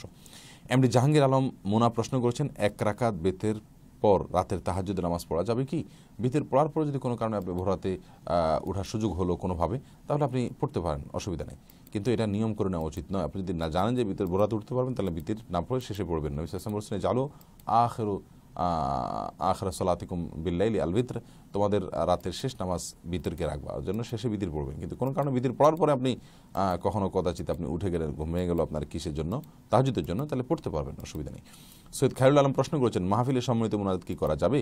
ভাই সৈয়দ খায়রুল আলম, একটা হাদিস পাওয়া যায়, কিছু মানুষ একত্রিত হয়ে যদি একজন হাত তোলে, সাথে বাকিরা আমিন আমিন বলে, দোয়া কবুল হয়। হাদিসকে কেউ কেউ হাসান বলেছেন, কেউ কেউ সহিহ বলেছেন, আবার অনেকে জয়ীব বলেছেন। এই হাদিসের উপর ভিত্তি করে মাঝে মধ্যে কালে ভদ্রে এমনটি হতে পারে, বিশেষ করে যদি কোনো মজলিসে মানুষ এমন হয় যে তারা এটা না হলে হাঙ্গামা করবে, ভুল বুঝবে, তাহলে সেক্ষেত্রে তাদেরকে যদি মূল বিষয়টা বলে দেওয়া হয় যে আসলে আমাদের মজলিস শেষ নবী সাল্লাল্লাহু আলাইহি ওয়াসাল্লাম দোয়া শিখেছেন, কাফারাতুল মজলিস পরে উঠে গেলেই হয়ে যাবে, এখানে দোয়া করতে হবে, এরকম বাধ্যবাধকতা মনে করা যাবে না, কোরআন সুন্নাতে এরকম বলা হয়নি। এরকম বলে যদি কেউ করেন ফিতনা থেকে বাঁচার ভয়ে, তাহলে সেটা বিদআত হবে না। বিদআত হবে তখন যখন এটাকে কেউ সওয়াব মনে করে করবে তখন। আবু জাফর প্রশ্ন করেছেন, আমার একটি ছেলে আছে, আকিকা কিভাবে দিলে ভালো হবে? একটা ছেলে আছে, আকিকা যদি আপনি না দিয়ে থাকেন, 2টা ছাগল জবাই করবেন তার জন্য, 1 বছর বয়স হয়েছে যাদের, এবং এই ছাগল জবাই করার পর আপনি আপনার বলবেন আল্লাহুম্মা হাযিহি আকিকাতু ফুলান ইবনে ফুলান, অর্থাৎ মুখে বাংলা বলতে পারেন আল্লাহ এটা অমুকের ছিল, অমুকের আকিকা, বাস আকিকা হয়ে গেল। ইনশাআল্লাহ গোশত নিজেরা খাবেন, অন্যদেরকে খাওয়াবেন, কোরবানির গোশতের মধ্যে কোনো অসুবিধা নেই। এমডি আলামিন প্রশ্ন করেছেন, আলামিন ইসলাম প্রশ্ন করেছেন, কবর ইট সিমেন্ট দিয়ে পাকা করা যাবে কি না? ইট সিমেন্ট দিয়ে কবর আপনি পাকা করবেন কেন? কবর পাকা করে উঁচু করা নিষেধ। কবরের ওয়াল বাউন্ডারি থাকতে পারে, হাদিসে আসছে এটাকে উঁচু করা নিষেধ, এবং করলে কেউ সেটাকে মাটির সাথে মিশিয়ে দিতে বলা হয়েছে, সেজন্য এটা করা উচিত নয়। আপনি যথাসম্ভব কবরকে স্বাভাবিকভাবে রাখবেন, এবং প্রোটেকশনের জন্য চারপাশে কবরস্থান অনেকগুলো কবর থাকবে, বাইরে ওয়াল দিতে পারেন, কিন্তু একটা কবরের জন্য আলাদা করে পাকা করা উচিত নয়। এরপরে প্রশ্ন করেছেন মোহাম্মদ আসিফ হোসেন, না পারবে না বিধান নাই। আপনার প্রশ্নটি পুরোপূর্ণভাবে বোধহয় আসেনি। রাজিয়া পারভিন প্রশ্ন করেছেন, নামাজের মধ্যে কান্নার সময় নাক দিয়ে পানি পড়লে নাক মোছা যাবে কিনা, এতে নামাজ ভঙ্গ হবে না তো? না বোন, নামাজ ভঙ্গ হবে না, একটু কাজ করা যাবে। এরপরে রবিউল সরকার প্রশ্ন করেছেন রোকাইয়া নামের অর্থ কি? রোকাইয়া শব্দের অর্থ তো ঝাড়ফুঁক করা, এটার মূল অর্থ। বাকি অ্যাকচুয়াল রোকাইয়া শব্দের অর্থ কি দাঁড়ায়, আমার মনে হয় ঝাড়ফুঁক করাই হবে। অবশ্য রোকিয়াহ বলা হয় এটাকে, রোকাইয়াহ বলতে আলাদা কিছু হয় কিনা এই মুহূর্তে আমার মাথায় আসছে না, আমি দেখি জেনে আপনাকে জানার চেষ্টা করবো ইনশাআল্লাহ। মোহাম্মদ সুমন, আপনি জানতে চেয়েছেন নামাজের সেজদা বাংলা আল্লাহর কাছে কিছু চাইতে পারবো কিনা, একটু আগে উত্তর দিয়েছি, আপনি শুনে নেবেন। এমডি স্বপন জানতে চেয়েছেন আমি মাগরিবের নামাজ পড়তে গেলে যদি শেষের 1 রাকাত পাই, তবে নামাজ শেষে ফজরের 2 রাকাত কীভাবে পড়বো যদি বিস্তারিত বলতেন। মাগরিবের নামাজ পড়তে গেলে যদি শেষের 1 রাকাত পান, আপনি নামাজ শেষে ফরজ নামাজের বোধ হয় 2 রাকাত কীভাবে পড়বেন, আপনি সূরা ফাতিহা পড়বেন, সাথে সূরা মিলাবেন এবং সালাত আদায় করবেন, হয়ে যাবে ইনশাআল্লাহ, কোনো অসুবিধা নাই। শেষের রাকাতে আপনি সূরা মিলাবেন কিনা এই 2টা মত আছে, আপনি মিলাই ফেললেন, সেটা নিরাপদ এবং আপনার নির্ঝঞ্ঝাট, কোনো অসুবিধা নেই। এরপরে প্রশ্ন করেছেন এমডি স্বপন, না এর প্রশ্ন করেছেন সোহেল জিল্লুর, আপনি জানতে চান তাহাজ্জুদ নামাজে সিজদা গিয়ে কি বাংলা দোয়া করা যাবে? হ্যাঁ, দোয়া আপনি বাংলায় করতে পারবেন, তবে আপনার অনেক ওলামাদের মতে যেহেতু সালাতে কোনো বাংলার ব্যবহার চলবে না, অনেকে বলে থাকেন, সেজন্য আপনার কোরআন সুন্নাহর ভাষা যদি আপনি করেন এবং তাসবিহ পড়েন আর মনে মনে দোয়া করেন, সেটা সবচেয়ে ভালো এবং নিরাপদ। এরপরে প্রশ্ন করেছেন শামসুল ইসলাম, 3 রাকাত বিতির পড়ার সঠিক নিয়মটা বললে ভালো হয়। এর আগে বারবার আমরা বলেছি এটি একাধিক নিয়ম আছে, সবগুলোই মানে কয়েকটা সঠিক নিয়ম আছে। 2 রাকাতে সালাম ফিরে 1 রাকাত পড়া আছে, বুখারীর বর্ণনা আব্দুল্লাহ ইবনে মাসউদ থেকে বর্ণিত হয়েছে, আর একসঙ্গে 3 রাকাত পড়াটাও বর্ণিত হয়েছে বিশুদ্ধভাবে। রূপা আক্তার প্রশ্ন করেছেন স্বামী যদি স্ত্রীকে ঝগড়া হলেই কথায় কথায় তালাক দিলে তাতে কি তালাক হবে? আল্লিয়াজ বিল্লাহ, এরকম যদি হয় যে কথায় কথায় তালাক দেন, তাহলে তো অবশ্যই তালাক হবে। তালাক দিলে তালাক হবে না কেন? যদি তালাক দিয়ে থাকেন স্ত্রী সজ্ঞানে, তাহলে সেক্ষেত্রে তো তালাক হবে, এবং আল্লাহ তাআলা মাফ করুক, এভাবে যদি 3 টাইম করে থাকেন তাহলে তো স্বামী স্ত্রীর সম্পর্কই নষ্ট হয়ে যাবে। তারপর তালাকের মাসালা বিস্তারিত আরও আলেমের সঙ্গে সাক্ষাৎ করে তারপর জেনে নেবেন ইনশাআল্লাহ বিইذনিল্লাহ। জায়েদ আলম সাবিত, আপনি প্রশ্ন করছেন মেয়েদের মাথা কি মাসাহা কি করে করব তা দেখান তো। ও, মেয়েদের মাথা মাসা করবেন ছেলেদের মতোই, নতুন কিছু নাই তো, এভাবে করে পুরো মাথাতে আপনি মাসা করবেন যতটুকু আপনার যায়, এবং আপনার এরপরে বাকি হাত গায়ে ফেরত আপনি নিয়ে আসবেন। জাভেদ আলম সাবিত, আপনার প্রশ্নগুলো এমডি রফিক প্রশ্ন করেছেন আলহামদুলিল্লাহ, আমার 2টি মেয়ে, এখন যদি আর কোনো বাচ্চা না নেওয়া হয় তাহলে কি গুনাহ হবে? না, আপনি বাচ্চা যদি স্থায়ীভাবে বন্ধ না করেন আর রিজিকের ভয়ে সন্তান নেওয়া বন্ধ না করেন, তাহলে আপনাদের এটা হারাম হবে না, কিন্তু সন্তান বেশি নেওয়াই হলো ইসলামে প্রশংসিত। নবী সাল্লাল্লাহু আলাইহি ওয়াসাল্লাম বলেছেন যে তাজাওয়াজুল ওয়াদুদ আল ওয়ালুদ ফাইন্নী মুকাথিরুম বিকুম উল উমাম, তোমরা এমন মেয়েদেরকে বিয়ে করো যাদের বেশি বেশি বাচ্চা হয়, তাহলে আমি তোমাদের নিয়ে বেশি গর্ব করব কিয়ামতের ময়দানে, তোমাদের সংখ্যাধিক্য নিয়ে। এজন্য রিজিকের ভয়ে অন্তত বাচ্চাকে ইয়ে করা উচিত নয়, অর্থাৎ বাচ্চা বার্থ কন্ট্রোল করা উচিত নয়, আর স্থায়ীভাবে করাতে কোনো অবস্থাতেই জায়েজ নাই, অস্থায়ী পদ্ধতি আপনি নিতে পারেন। এমডি রফিক প্রশ্ন করেছেন আলহামদুলিল্লাহ, আমার 2টা মেয়ে আছে। মুবারক করিম প্রশ্ন করেছেন সিজদা গিয়ে সুস্থতা বা রিজিক চাওয়া যাবে কিনা? হ্যাঁ, একই কথা, আল্লাহ তাআলার কাছে চাইতে পারেন। নবী সাল্লাল্লাহু আলাইহি ওয়াসাল্লাম বলেছেন আকরামু মা ইয়াকুনুল আবদু মির রাব্বিহি ওয়া সাজিদ, বান্দা আল্লাহর সবচেয়ে নিকটবর্তী হয়ে যায় যখন সে সিজদা থাকে। সহিহ মুসলিম হাদিসে বর্ণিত হয়েছে, বিধায় সিজদা গিয়ে আল্লাহর কাছে বেশি চাইবেন। আব্দুল লতিফ প্রশ্ন করেছেন শীতের কম্বলে বীর্য লেগেছে কিন্তু কোথায় লেগেছে বোঝা যায়নি, তাহলে কি পূর্ণ কম্বল পরিষ্কার করতে হবে? না, শুকায় যদি যায় অসুবিধা নেই, আপনার না ধুলেও চলবে, তবে সেখানে ভিজা শরীর লেগে আবার সেখানে আবার তার আলামত চলে আসতে পারে, এরকম আশঙ্কা আছে, সেজন্য ওই জায়গাটা পরিষ্কার করতে পারলে ভালো। আর যদি দেখা না যায়, আলামতই না থাকে, তাহলে আর টেনশন করার কোনো কারণ নেই, শুকিয়ে গেলে অসুবিধা নেই। এমডি ইব্রাহিম পাটোয়ারি প্রশ্ন করেছেন নামাজের বাইরে দরুদ ইব্রাহিম পড়া যাবে কিনা? অবশ্যই পড়া যাবে, দরুদ ইব্রাহিম সবসময় পড়তে পারবেন, কোনো বাধ্যবাধকতা না যে সালাতেই পড়তে হবে। আমিনুল কাজী প্রশ্ন করেছেন জুমার সালাতের সময় মসজিদে ঢুকে যদি দেখি আউয়াল ওয়াক্ত বা 12টা বাজে, তখন কি তাহিয়াতুল মসজিদ 2 রাকাত পড়তে পারবো কিনা? যদি সূর্য ঠিক মধ্য আকাশে যখন অবস্থান করে ওই টাইমটা না হয়, তাহলে আপনি পড়তে পারবেন। রাফিয়া জাহান আফরা জানতে চেয়েছেন আল্লাহর কাছে নিজের হেদায়েতের জন্য কীভাবে দোয়া করব। আপনি আল্লাহর কাছে দোয়া করতে পারেন রব্বানা লা তুযিগ কুলুবানা বা'দা ইয হাদাইতানা, আল্লাহ হেদায়েত দেওয়ার পরে আপনি আর গোমরা করেন না, এভাবে দোয়া করতে পারেন। আল্লাহুম্মা হদিনি, আল্লাহ আমাকে হেদায়েত করুন, এভাবে করতে পারেন। ইহদিনাস সিরাতাল মুস্তাকিম, আল্লাহ আমাকে সঠিক পথ দেখাইতে পারেন। এভাবে সব দোয়া কোরআনে যেগুলো শেখানো আছে সবগুলো, অথবা মাতৃভাষা যে কোনো ভাবে আপনি দোয়া করতে পারেন হেদায়েতের জন্য। বিশেষ করে দোয়া কবুলের সময়গুলোতে। মাকসুদুর চৌধুরী প্রশ্ন করেছেন সকল জীবের জন্য দোয়া করা হয়। আপনার প্রশ্ন উত্তর দিয়েছি। ওয়াহিদ জিয়া প্রশ্ন করেছেন একটি প্রতিষ্ঠানের জমি ফ্ল্যাটে ব্যবসা করেন, পদ্ধতি হলো যে কোনো ক্রেতা প্রথমে যে অ্যাডভান্স করবেন তার 6 ভাগ হারে পরবর্তী 11 মাস প্রতি মাসে ফেরত পাবেন। মূল টাকা আগের মতোই অ্যাডভান্স হিসাবে থাকবে এবং পরবর্তী কিস্তি পরিশোধের মাধ্যমে জমি বা ফ্ল্যাটের মালিক হবেন। প্রশ্ন হলো 11 মাস ধরে ধার পাওয়া 6 হারে পাওয়া টাকাটা কি সুদ কিনা। আবার বুঝতে হবে আপনার পদ্ধতি হলো যে কোনো ক্রেতাকে প্রথম যে অ্যাডভান্স করবেন তার 6 ভাগ হারে পরবর্তী 11 মাস প্রতি মাসে ফেরত পাবেন। মূল টাকা আগের মতোই অ্যাডভান্স হিসাবে থাকবে এবং পরবর্তী কিস্তিতে না, এটা তো সুদ হবে। আপনার মূল টাকা যদি ঠিক থাকে, অতিরিক্ত যে টাকাটা ফেরত পাচ্ছেন মাসে মাসে, এটা কিসের টাকা? অ্যাডভান্স থেকে যদি লভ্যাংশ হয় সেটা, তাহলে এটা সুদ হবে এবং এটা হারাম হবে। আর যদি ভিন্ন কিছু হয় তাহলে এটা খুলে বলতে হবে। এরপরে প্রশ্ন করেছেন রাজিয়া পারভিন, কোনো একটি সূরা 3 বার বেশি পড়লে প্রতিবার কি বিসমিল্লাহ বলতে হবে? জি, একটা সূরা যতবার পড়বেন প্রতিবারই বিসমিল্লাহ বলা উচিত। সাইমা হাসান প্রশ্ন করেছেন একজন ইস্তেখারা কি অন্যজন করতে পারবে? ইস্তেখারা যারটা সেই করা উচিত, এটি হলো সুন্নাহ সম্মত। অন্যজনে করাটা সুন্নাহ দ্বারা সাবেত না।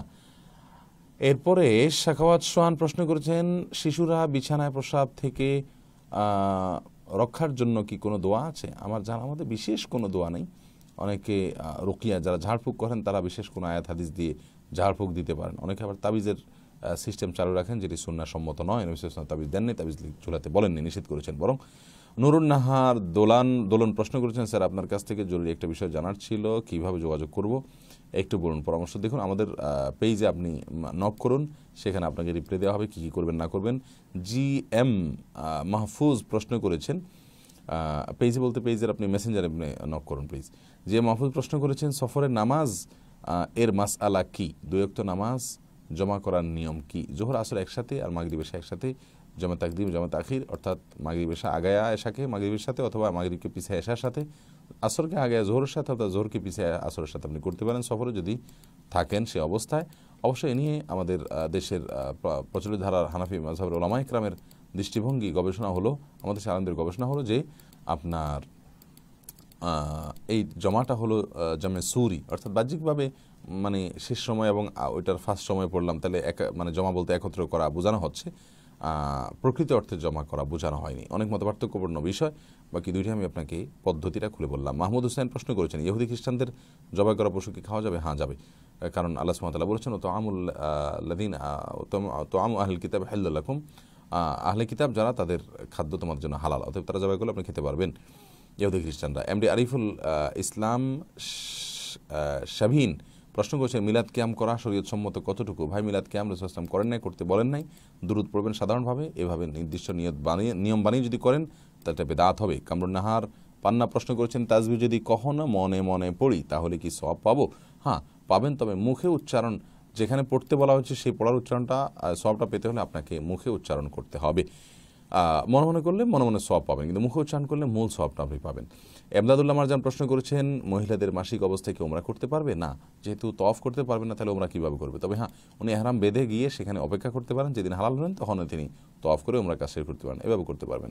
শরীফ নাজনীন প্রশ্ন করেছেন সঞ্চয়পত্রের মুনাফা কি হালাল? না, হালাল তো হওয়ার কথা নয়। এমডি ওবায়দুল্লাহ সিয়াম জানতে চেয়েছেন ইসলাম বাংলাদেশ ইসলামী ব্যাংক বা সাধারণ ব্যাংকে চাকরি কি হালাল কি না? ইসলামী ব্যাংকে চাকরি হালাল হবে বিকল্প কোনো চাকরি না থাকলে। আর সাধারণ ব্যাংকে যদি সুদের সাথে সংশ্লিষ্ট কোনো পোস্টের ছাড়া অন্য কোনো পোস্টের পদের চাকরি হয় তাহলে সেটা হতে পারে। বোরহানুদ্দিন রাব্বানী প্রশ্ন করেছেন আর দিতে হবে সাথে সাথে না পারে দিতে হবে না, এটা প্রশ্ন পূর্ণাঙ্গভাবে আসে নাই। সাজ্জাদ হোসেন প্রশ্ন করেছেন এনজিওতে চাকরি করে জীবিকা নির্বাহ করা একটি মুসলিমের জন্য কতটুকু জায়েজ? এনজিওতে যদি এমন কোনো পদে কাজ করেন যেখানে আপনাকে হারাম কোনো কাজ করতে হয় না তাহলে সেক্ষেত্রে আপনার জন্য জায়েজ এবং জীবিকা নির্বাহ করতে পারেন। উসমান গনি প্রশ্ন করেছেন একজন হুজুর বয়ানে শুনেছি মক্কা মদিনায় ইমামরা মুনাফিক, তাই উনি 9 দিন থাকার পরও মক্কা মদিনায় ইমাম পিছনে নামাজ পড়েন নাই, আপনার মতামত জানাবেন। আল্লাহ মাফ করুক, মুনাফিক যদি কেউ হয় ভেতরে ওটা তো ভেতরে, মুনাফিক মানে তো ভেতরে ইমান নাই, ওটা তিনি কীভাবে বুঝলেন? কেউ মুনাফিক কিনা এটা জানার একমাত্র পদ্ধতি হলো ওহী, এভাবে এছাড়া কাউকে মুনাফিক বলা যায় না। যদি বলে থাকেন উনি তাহলে তিনি গুনাহের কাজ করেছেন, আর তিনি জামাতে নামাজ না পড়ে আরও বড় গুনাহের কাজ করেছেন, পাপিষ্ঠ এবং অপরাধী তিনি, আল্লাহ তাআলা মাফ করুন। ইমাম যদি ভুলও করে, নবী সাল্লাল্লাহু আলাইহি ওয়াসাল্লাম বুখারী হাদিসে আছে, তিনি বলেছেন সল্লু খালফা কুল্লি বাররিন ওয়া ফাজিরিন, ইমাম ভুল ভালো করুক মন্দ করুক তার পিছনে সালাত আদায় করবে, জামাত সালাত আদায় করতে হবে যতক্ষণ পর্যন্ত সেই ইমানদার থাকে। কাফের হয়ে গেলে ভিন্ন কথা। মক্কা মদিনার ইমামরা এমন কিছু করেন না যার ফলে তারা কাফের হয়ে গেছেন, বিধায় তাদের পিছনে সালাত আদায় না করার অজুহাত যদি কেউ সালাত ত্যাগ করে, হারামে ত্যাগ করে, তাহলে তাকে মাহরুম এবং বঞ্চিত, কপাল পোড়া বলতে হবে। শিহাব শাহরিয়ার চিশতি জানতে চেয়েছেন সবচেয়ে বিশুদ্ধ বাংলা কোরআনের তাফসির গ্রন্থের নাম জানতে চাচ্ছি। ইবনে কাসির নিতে পারেন, বাংলার ভিতরে আরও অনেক তাফসির আছে, নিতে পারেন। প্রিয় দর্শক, আমাদের সময় একেবারেই শেষ, আর কোনোভাবে আমরা এগোতে পারছি না। আপনারা অনেকেই এখনও প্রচুর প্রশ্ন করেছেন। আজকে আমি চেষ্টা করেছি বেশি প্রশ্ন উত্তর দেওয়ার জন্য, এই জন্য অনেক দ্রুত বলার চেষ্টা করেছি।